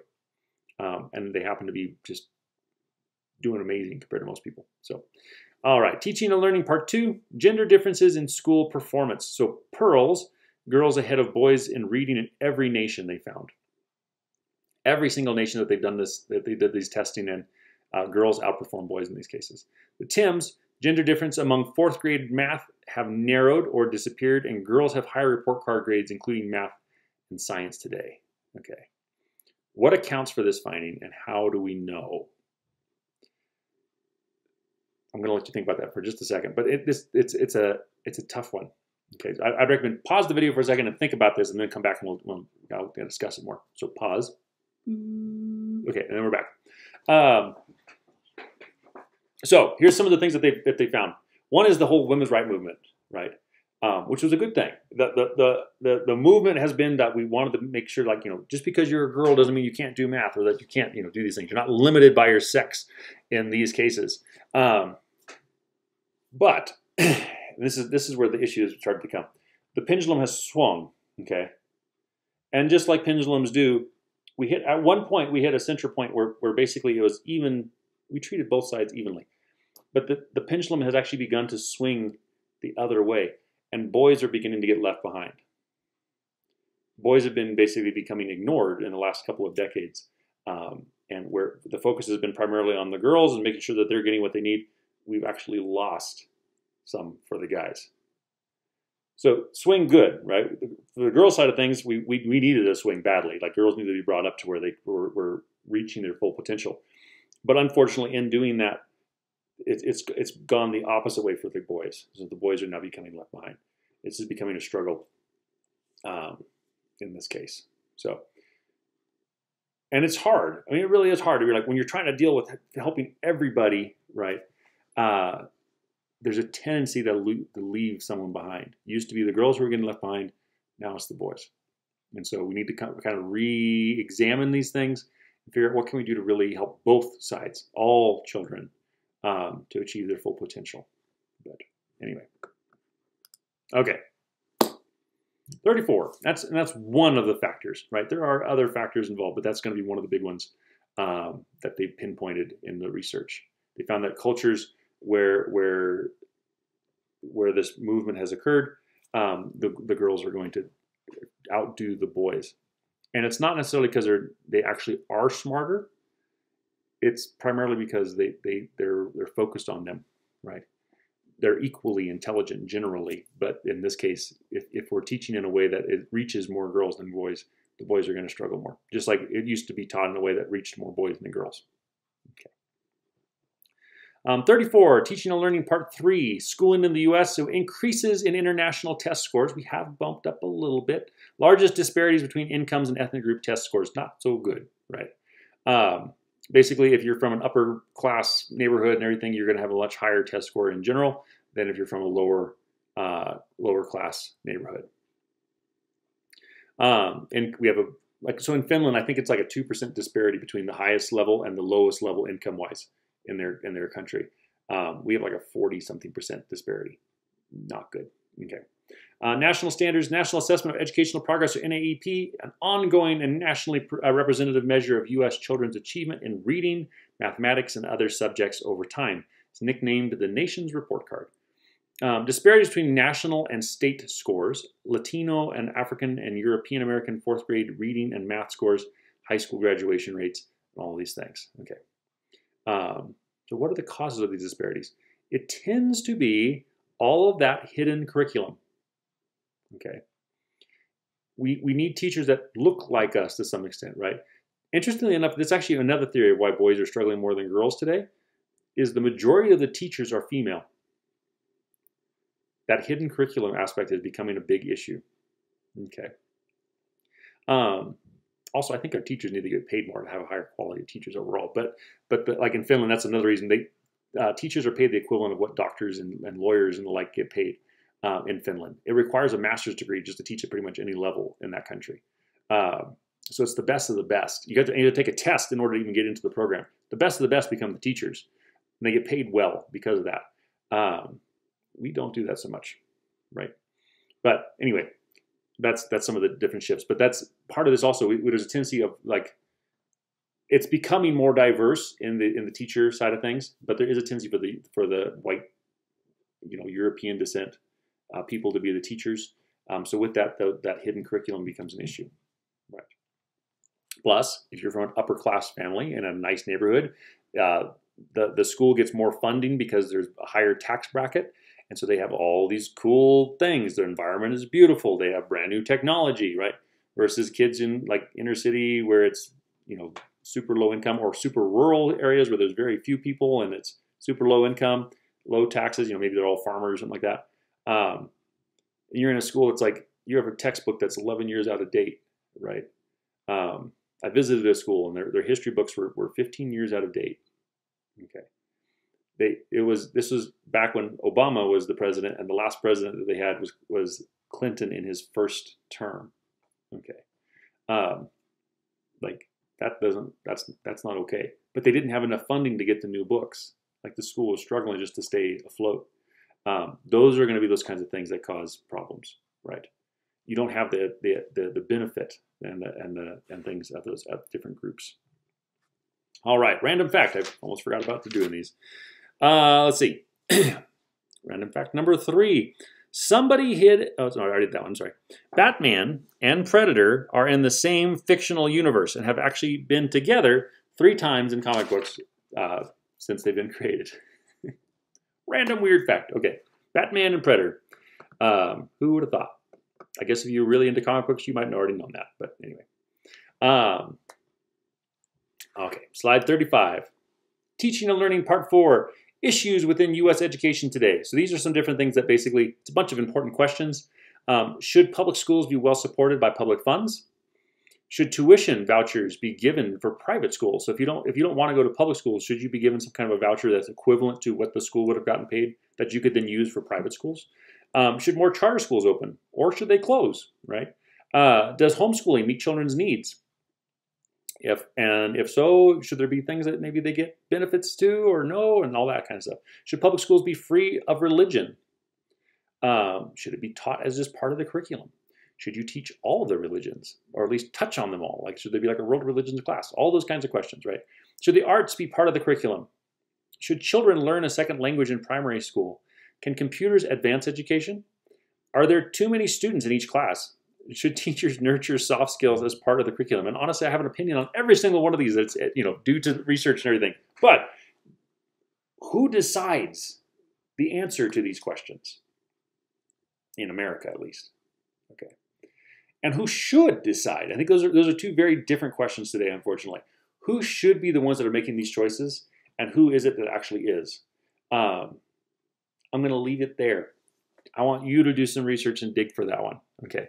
But think about it. Like, what are the answers to these questions in your opinion? Why? And then who is the one that's actually answering these questions in our society? And are they doing a good job with it? Ask that too. Okay. 36. Children with special brains and bodies, part 1. Oh, real quick too. The answer is actually the government is the one that does it, unfortunately, rather than the people. But anyway. Okay. Children with special brains and bodies, part 1. Developmental psychopathology links usual with unusual development, especially when the unusual results in special needs. Interestingly, also, the special needs in this category are, we specifically focus on the special needs of people who they have a struggle with things. Okay. We don't look at people who are exceptional, because they are also officially special needs. But anyway, 4 general principles. Abnormality is normal. Every single person on the planet is different from everybody else. Okay. How my brain is wired is different than everybody else's. Everyone else is probably happy about that one. But there are some general categories where things should be and generally are. But the official pathways of my brain, given the fact that I have billions of neurons and trillions of pathways between them, differs substantially from every other living thing on the planet. Okay. Disability changes year by year. So if you have a disability, we recognize that it can be improved, it can deteriorate. It does not remain the same, right? ADHD, dyslexic. I have learned skills that work with them. And so therefore I've overcome them, right? So the impact on my life, it's still present, but not as severe as it used to be, because I've learned how to work with it. Life may get better or worse. So there was a chance, depending on how they were handled, I could have got much worse with these things. And this is actually true for everybody, not even if you have a disability, right? Your life could get better or worse at any given time. Abnormality is completely normal. Just you don't work the same way as everybody else does. And the diagnosis and treatment reflect the social context. So ADHD, for example, when I was a kid, it was very rare to find somebody who was actually diagnosed with ADHD. By the time I was like in middle school, it seems like everybody was diagnosed with ADHD, because it was like the new popular thing to diagnose everyone with. And they try to put everyone on different pills and things to take care of it, right? Social context that's going to be the case. Right. When I was younger, like I was kind of the first generation that was starting to actually get diagnosed with it. Before that, I would have just been like, well, he's just a hyperactive boy, right? Like that's just what he is. And they would have been like, frustrated, and I've been in the principal's office all the time. But yeah, that kind of thing is going to be different. So I don't have the book here. The DSM-5. Here we go. Just like.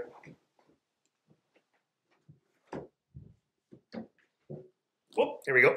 The DSM-5, the Diagnostic and Statistical Manual of Mental Disorders. This is basically, if I'm trying to diagnose somebody, I would pull this book out and I'd be like, let's see, what are all your symptoms? And I would find it in here, and I'd be like, you apparently show, a mild case of, I don't know, whatever, dyslexia or ADHD or whatever. Okay. This is the DSM-5, right? There have been 5 different versions of this book to this point, and they are currently working on number 6 because the DSM-5 kind of sucks. But there were some choices in there that weren't the greatest as far as actually useful. But this is the book that if I was working with people as like trying to diagnose them and try to help them figure out what they need to do to solve things, this would be the book that I would use. If you want to use this, we have a couple copies of this in the PCC library that you can check out in the library. So I recommend taking a peek at it. But it's interesting, right? It's useful. It makes it, depending on what the terms are, it can make it more or less likely for people to be diagnosed with certain issues. So you might find it super easy, like autism, for example. It's relatively easy to get put on the spectrum with how the DSM-5 is put. Okay, which may be a reason why there has been an increase in people who have been diagnosed with autism in the last 10 years or so. Okay, that kind of a thing is what this book potentially can do, and that's that social context, right? And then how we treat it is we hopefully are going to be using research to help you figure out how to treat it properly. But that's something that they're going to be looking at. So special needs, we generally look at the part of where we're struggling with something, right? I'd actually recommend looking at, there's a video on here called I have it on D2L in the video section for this week. It's Temple Grandin, The World Needs All Kinds of Mind. Temple Grandin is actually a woman who was diagnosed with autism. She's a professor at CSU Fort Collins. It's an excellent talk. She's a really interesting person. If you are on the spectrum, or if you know someone who's on the spectrum, I highly recommend her works. But it's a very interesting talk where she's looking at the differences in how our brains can be wired and how that's not necessarily a bad thing. It's just different, right? It can lead to struggles in certain areas, but it can also be an advantage in others. And that's what she ended up finding for herself. She's a master of understanding animal psychology, and she's actually innovated the whole like dairy and beef industry and things with how she understands how working animals and things like that. Because of the fact that she's on the spectrum, it gave her a different perspective, which allowed her to do that. Okay, 37. Children with Special Brains and Bodies, Part 2, Measuring the Mind. So we have different testing, right, to kind of figure out where do you land compared to everyone else. We have aptitude tests that basically show like what is it that you're good at or not good at. Do you have the potential to master a certain set of skills given your natural tendencies and things like that in a certain body of knowledge, right? It could be like art, it could be music, it could be athletic ability, it could be like all these different things, right? That's your aptitude tests, your tendency towards math and all that kind of stuff. Achievement tests, measure of a certain, what level of mastery have you already achieved or proficiency in a given thing. Usually it's going to be like math or science or reading or something like that. But that's going to be like, where are you so far compared to everyone else? The idea of multiple intelligences. We're going to look at this in a second. I have a video on here also with Howard Gardner on multiple intelligences. So again, check that out. Howard Gardner was the one who basically came up with the idea back in the 90s, late 80s, early 90s, of there being a possibility of multiple ways multiple ways of being intelligent. IQ tests. Is another one. So an IQ test, a 100, if you score a 100 on an IQ test, it means you are exactly average in your ability to work through different issues or different psychological things and stuff like that. Not psychological, logical things, not just psychological. Logical things. Okay. And they're going to be looking at your mental age compared to your biological age. And typically what happens is you're going to actually peak somewhere around 20 to 25. It's when you're going to hit your peak IQ numbers. And it'll be a slow decline after that point. But you hit that mark at that point. Okay. If you ever get a chance to do an actual IQ test, they're fascinating. Not the little weird ones that you find on social media and stuff, but like a legitimate IQ test. I took one. I had to do it for a school I was applying to. I didn't realize I was taking an IQ test, which might have been a good thing. But yeah, basically, it's a combination of they ask you like grammar and not grammar. Sheesh, words not working. Vocabulary. That's ironic. So that's one of the things that they actually test you on is vocabulary, as well as your like spatial reasoning and things like that. Okay. The Flynn effect is an interesting one. So somebody who scored, let's say, 120 100 years ago, back when the IQ test was first being used, if you took their scores at that time and compared it to scores today, they would score lower than they did then, because the population as a whole is getting more intelligent in the last 100 years, which might be surprising to some people. But overall, our ability to reason has improved, as far as like mathematical reasoning and things like that, has improved over the last century. And this is the Flynn effect. He was the one that realized that this was the case. Okay. Slide 38. Children with Special Brains and Bodies, Part 3. Multiple Intelligences, according to Gardner. Like I said, I have a video with him. He initially came up with 7 different forms of intelligence that he was able to identify. He had linguistic, logical slash mathematical. It's kind of the same thing. Musical, spatial, bodily kinesthetic, interpersonal, intrapersonal, naturalistic, and existential. The naturalistic and existential or spiritual were added on later. Initially, he entered with the intrapersonal. So linguistic would be somebody, if you have, let's say like you're really high in linguistic intelligence, you're going to have a mastery of words. Okay. These would be your best debaters and things like that will generally have a relatively high linguistic, they'll score high on there, right? Using arguments and expressing yourself well. Poets and all those kinds of people oftentimes will score high on the linguistic scale. Logical mathematical is actually going to be the primary area where the IQ test is looking at. And it is what it sounds like. It is your ability to look at things logically, to structure them, and to be like, this is, if A, then B, and then, if this is that, and then I equals C, and all that kind of stuff. Okay. Very structured, very logical. Musical, it's a whole different way of understanding the world through music. So there are, like, top musicians are going to be score very high on this. You can identify, there's all kinds of ways you can identify it. One of them is actually if you use music in your day-to-day things and not just like listening to it all the time, but you actually create it. There's a high chance that you are higher on the musical intelligence level. Spatial, Albert Einstein actually had an exceptionally large portion of the brain that has been tied to spatial learning and spatial reasoning. But it's your ability to look at a thing like, okay, my dad has a very high amount of spatial reasoning. He was a carpenter for years. He can look at something and he just knows how it fits together and how it works. But an easy example of this would be like he can take a bunch of luggage and he can look at a tiny little trunk and he can figure out a way to make all that luggage fit in that tiny little trunk, and there's like no room to spare. Okay, high spatial reasoning. Bodily kinesthetic is the ability to get your body through space. Okay, top athletes are going to have high bodily kinesthetic intelligence levels typically. Interpersonal is your ability, if I remember these two right, interpersonal is your ability to understand yourself. So your emotions and everything that's going on inside yourself. Intrapersonal is your ability to understand others and to connect with them and to understand what they're going through. Naturalistic is they've actually distinguished the ability to understand nature and all of the ecosystems and things like that. There are people who just naturally get that. Other people struggle with it. Okay. And then existential, this is going to be the little philosopher kids, and then they turn into philosopher parents or adults. They're the kids that ask the questions like, why? Like, what happens after we die? Okay, I have one son that seems to shows relatively high existential intelligence, but he's always asking questions like these deeper questions that make you kind of like stop and go, I don't know, questions about the existence of the universe and like, is there a God? And he's already asking all these like, why? And like, why do we think that? And all that. Okay. And so each of these 9 have basically been confirmed to some extent that there are, in fact, these different kinds of learning and different kinds of knowledge and different kinds of intelligence given that fact.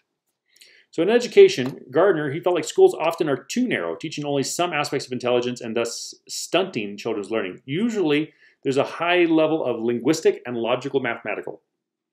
All the other ones are kind of shoved to the side, right?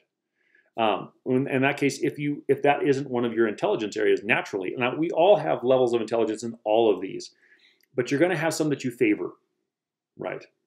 And you're going to have some that you might struggle with a little bit more, just on because of how your brain is wired or whatever. It's just a little bit more challenging, or it doesn't seem to matter to you, or different things like that. But if I am teaching you and I'm trying to use this is important, logical, mathematical is important, but that's not how your brain works. you're going to struggle more, and you're going to look and feel inferior to those who that is more their natural style. So schools, cultures, and families dampen or expand particular intelligences, right? If you're from a family where bodily kinesthetic is the thing, right? Everyone is athletes and that's all that life is, and you are a musically intelligent individual or a existential individual, you're going to struggle, right? Because it's not valued. That form of knowledge isn't valued in that family or in that setting. Same thing in our schools, right? Logical, mathematical, and linguistic is valued. If that's not your thing, though, you feel inferior to those that it is their thing. It's kind of like those comics where it shows like, the final test is the first person to climb the tree is that this is the test to see how intelligent you are. And you see like a fish, an elephant, a monkey, and a kangaroo or something. You're like, great. Like the monkey's going to be like super intelligent because that is what they are good at. Same kind of thing here. Okay. It's a tough one to really figure out how to utilize, especially within our way of education system as it is today. But it's worth knowing. And if you can figure out which one of these you are, and again, don't do the social media ones. They might be helpful to some extent, but like look for a real one if you actually really want to understand this. And or if you have kids and they're maybe struggling in some way, this might be something worth exploring. Because if you can pin it down, it can potentially help you with kind of understanding yourself and where you fit. Okay. 39, Children with Special Brains and Bodies, Part 4. I can wrap this up relatively quickly. Neuroscientists and psychologists agree on 4 generalities. Brain development depends on experiences. The more experiences you have, the better. It basically offers more opportunities that we are experience craving animals up until a certain point. Usually the older we get, we start to lose interest a little bit as our brain becomes more concrete and less plastic. We kind of lose some of that. But at the same time, we are driven for experiences as kids and up through adolescence. Dendrites form and myelination changes throughout life and continues to do so forever, right? Until you die. We are creating new myelination can grow or lapse depending on our experiences. The more experiences you have, the more you can push yourself to learn new things, the longer your brain will last in the long run. Children with disorders often have unusual brain patterns, and training may change those patterns. So sometimes the brain is wired differently. If I put you in the right environment, I can potentially rewire your brain to make it more effective to help. If you are struggling with something, I can help you basically overcome that struggle. Each brain functions in a particular way, which is that neurodiversity, right? Every single person on the planet has a different brain that works differently than everybody else on the planet. We got the same tools-ish, but we use them differently. And because of that, we end up with all the amazing diversity that is the human race. Okay. Also, another thing is because of that, brain scans and tools like that actually aren't effective at diagnosing problems, right? There was a guy a while back. I read an article on him. I can't remember what magazine it was in or journal. Might have been one of the psychology journals I was reading. Anyway, he got conked on the head, and because of this conk on the head, they brought him in for an fMRI to make sure, or an MRI to make sure everything was going well. He seemed fine, but they were worried he had a concussion and things like that. When they did the scan, they found that about 90% of his brain was missing. So basically, the inner portion of his brain was gone. All that was there was like fluid, and then the brain was all on the outside portion. And he functioned totally fine. He had a slightly above average IQ, and so there was no signs that he had anything different than anybody else until they did this brain scan. They were like, my goodness, like, how are you alive, right? And so he's become this whole research thing. But yeah, we are drastically different potentially with all the diversity that we have. Okay, slide 40, Children with Special Brains and Bodies, Part 5, Special Needs in Middle Childhood. So there's 2 basic principles of developmental psychopathology, complicate diagnosis and treatment. Multifinality and equifinality. So multifinality is that there's one cause that has a lot of symptoms, or at least a couple of symptoms. Okay, different manifestations basically of these things. So you have one thing that's causing it, but there's like lots of things happening. Equifinality is basically the difference of that. You have one symptom, but a lot of causes. And because of that complexity of those 2 things, and you could potentially have some areas of your life that are multifinality and other ones that have equifinality and all these things, all happening at the same time, it makes it extremely difficult to pinpoint exactly what needs to be changed to help. Some suggest that childhood psychopathology was underdiagnosed in early DSM editions and overdiagnosed in the DSM-5, which again is why they're working on the DSM-6 now. They're trying to find a balance between those two. 41, Children with Special Brains and Bodies, Part 6. Children with Attention Deficit Hyperactivity Disorder, or ADHD. There's potential problems in 3 areas: inattention, impulsiveness, and activity. Mine tends to be in the activity level, and to some extent the inattention. There's no biological marker. There's some suggestion of relationship with brain regulation, and often comorbid. There's lots of, it's got lots of levels to it. The DSM-5 recognizes learning disorders, dyslexia, which I have a little bit of, reading issues, dyscalculia, which I have apparently no real issues with, in math, a little bit maybe. I flip-flop numbers sometimes. And then dysgraphia, which is penmanship, which to this day is brutal. I have a very strong case of dysgraphia. My brain actually registers it as painful when I write, which is not fun. Okay. It made school, like they couldn't figure out why I would just, every time I'd have to write something, I would just burst into tears when I was a kid. And they couldn't figure out why until they tested me, and that's what they figured out. So yeah, and it can affect different people in different ways, right? You could have dyslexia, and it could be like you flip-flop words where it looks backwards to you.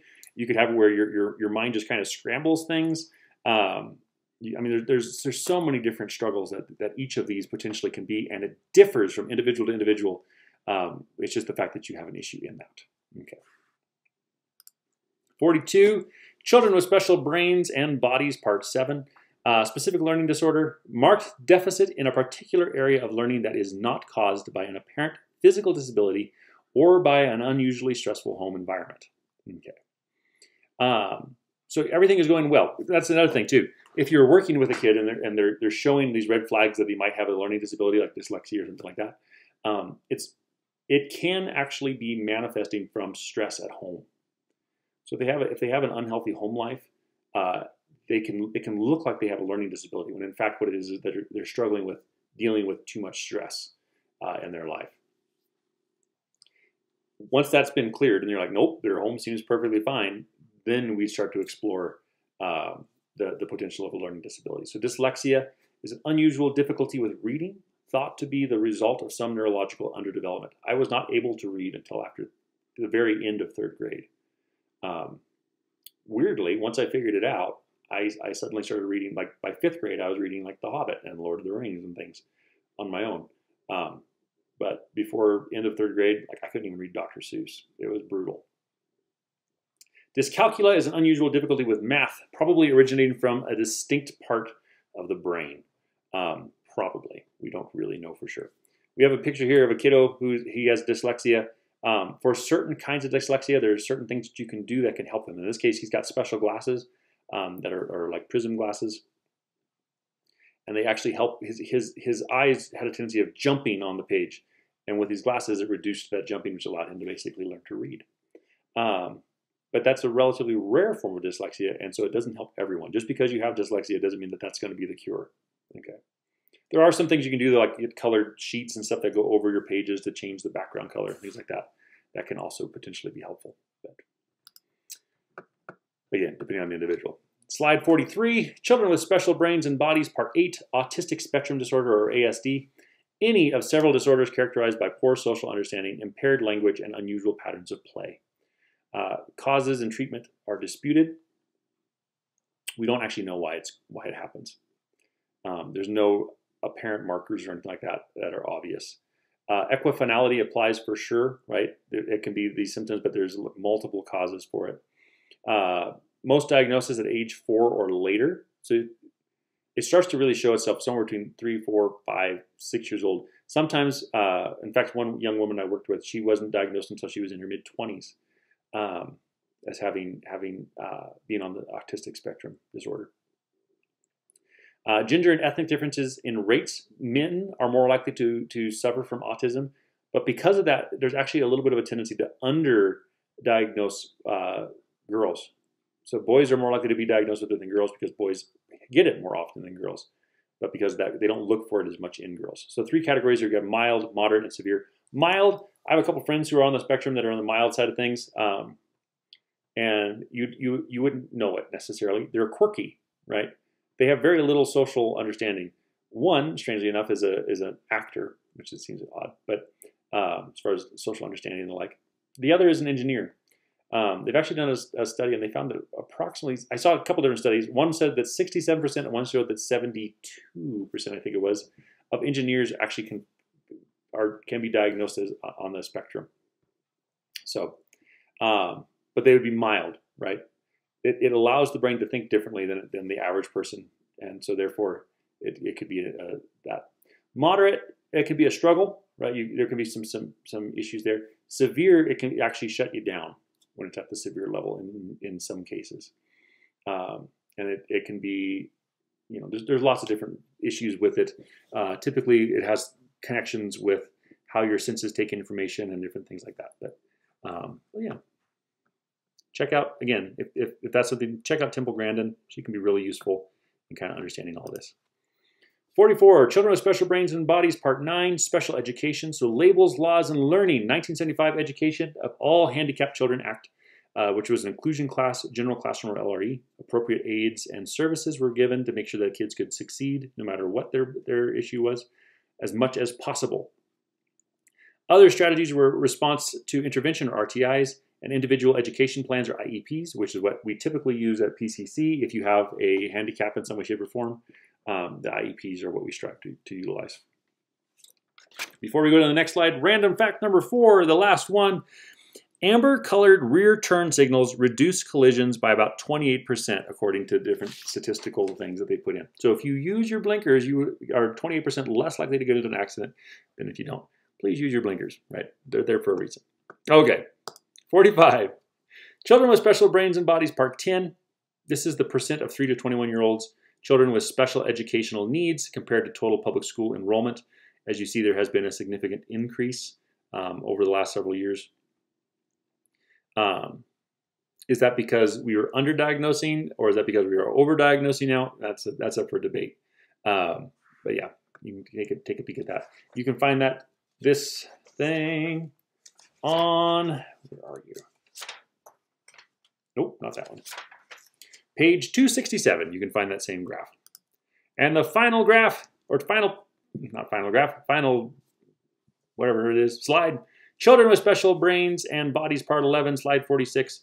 Gifted and talented. So high IQ, unusually talented, and unusually creative children may require special education. Interestingly enough, though, we don't actually have anything in place to help these kids. So needs of unusually gifted children not covered by the U.S. federal laws. There's nothing saying that they have to do anything for you. Each state selects and implements its own system, so it'll differ pretty drastically from state to state. And there's a lot of controversy about which system to use, because just like the special needs on the other side of the spectrum, right, have diverse differences in what the needs are. Same thing with this, right? You could be highly gifted in music or art or theater or argument or math or science or reading or writing, or there's just so many possibilities of where you might need additional help to basically really fully reach your potential. In some cases, kids that are gifted and talented at exceptionally high levels can appear to have special needs in the negative side of things in the school system, because the school system is not teaching them in the ways that they need. So sometimes that struggle can actually be a sign of intelligence or greater giftedness. So anyway, we'll end there. That's that chapter in a relatively large nutshell. This would be like a coconut, not just like a walnut. So yeah, don't forget to do the quizzes, both for the lecture as well as for the chapter. There's the two.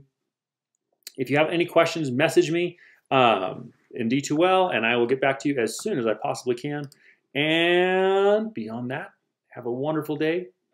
Check with D2L as always, and make sure that there's no announcements or things like that. Otherwise, I will see you all in the next video when we're looking at Chapter 8, continuing with middle childhood, but looking at the psychosocial side of things, so the effects that our environment has upon us and our development. I look forward to seeing you there. Have a good one.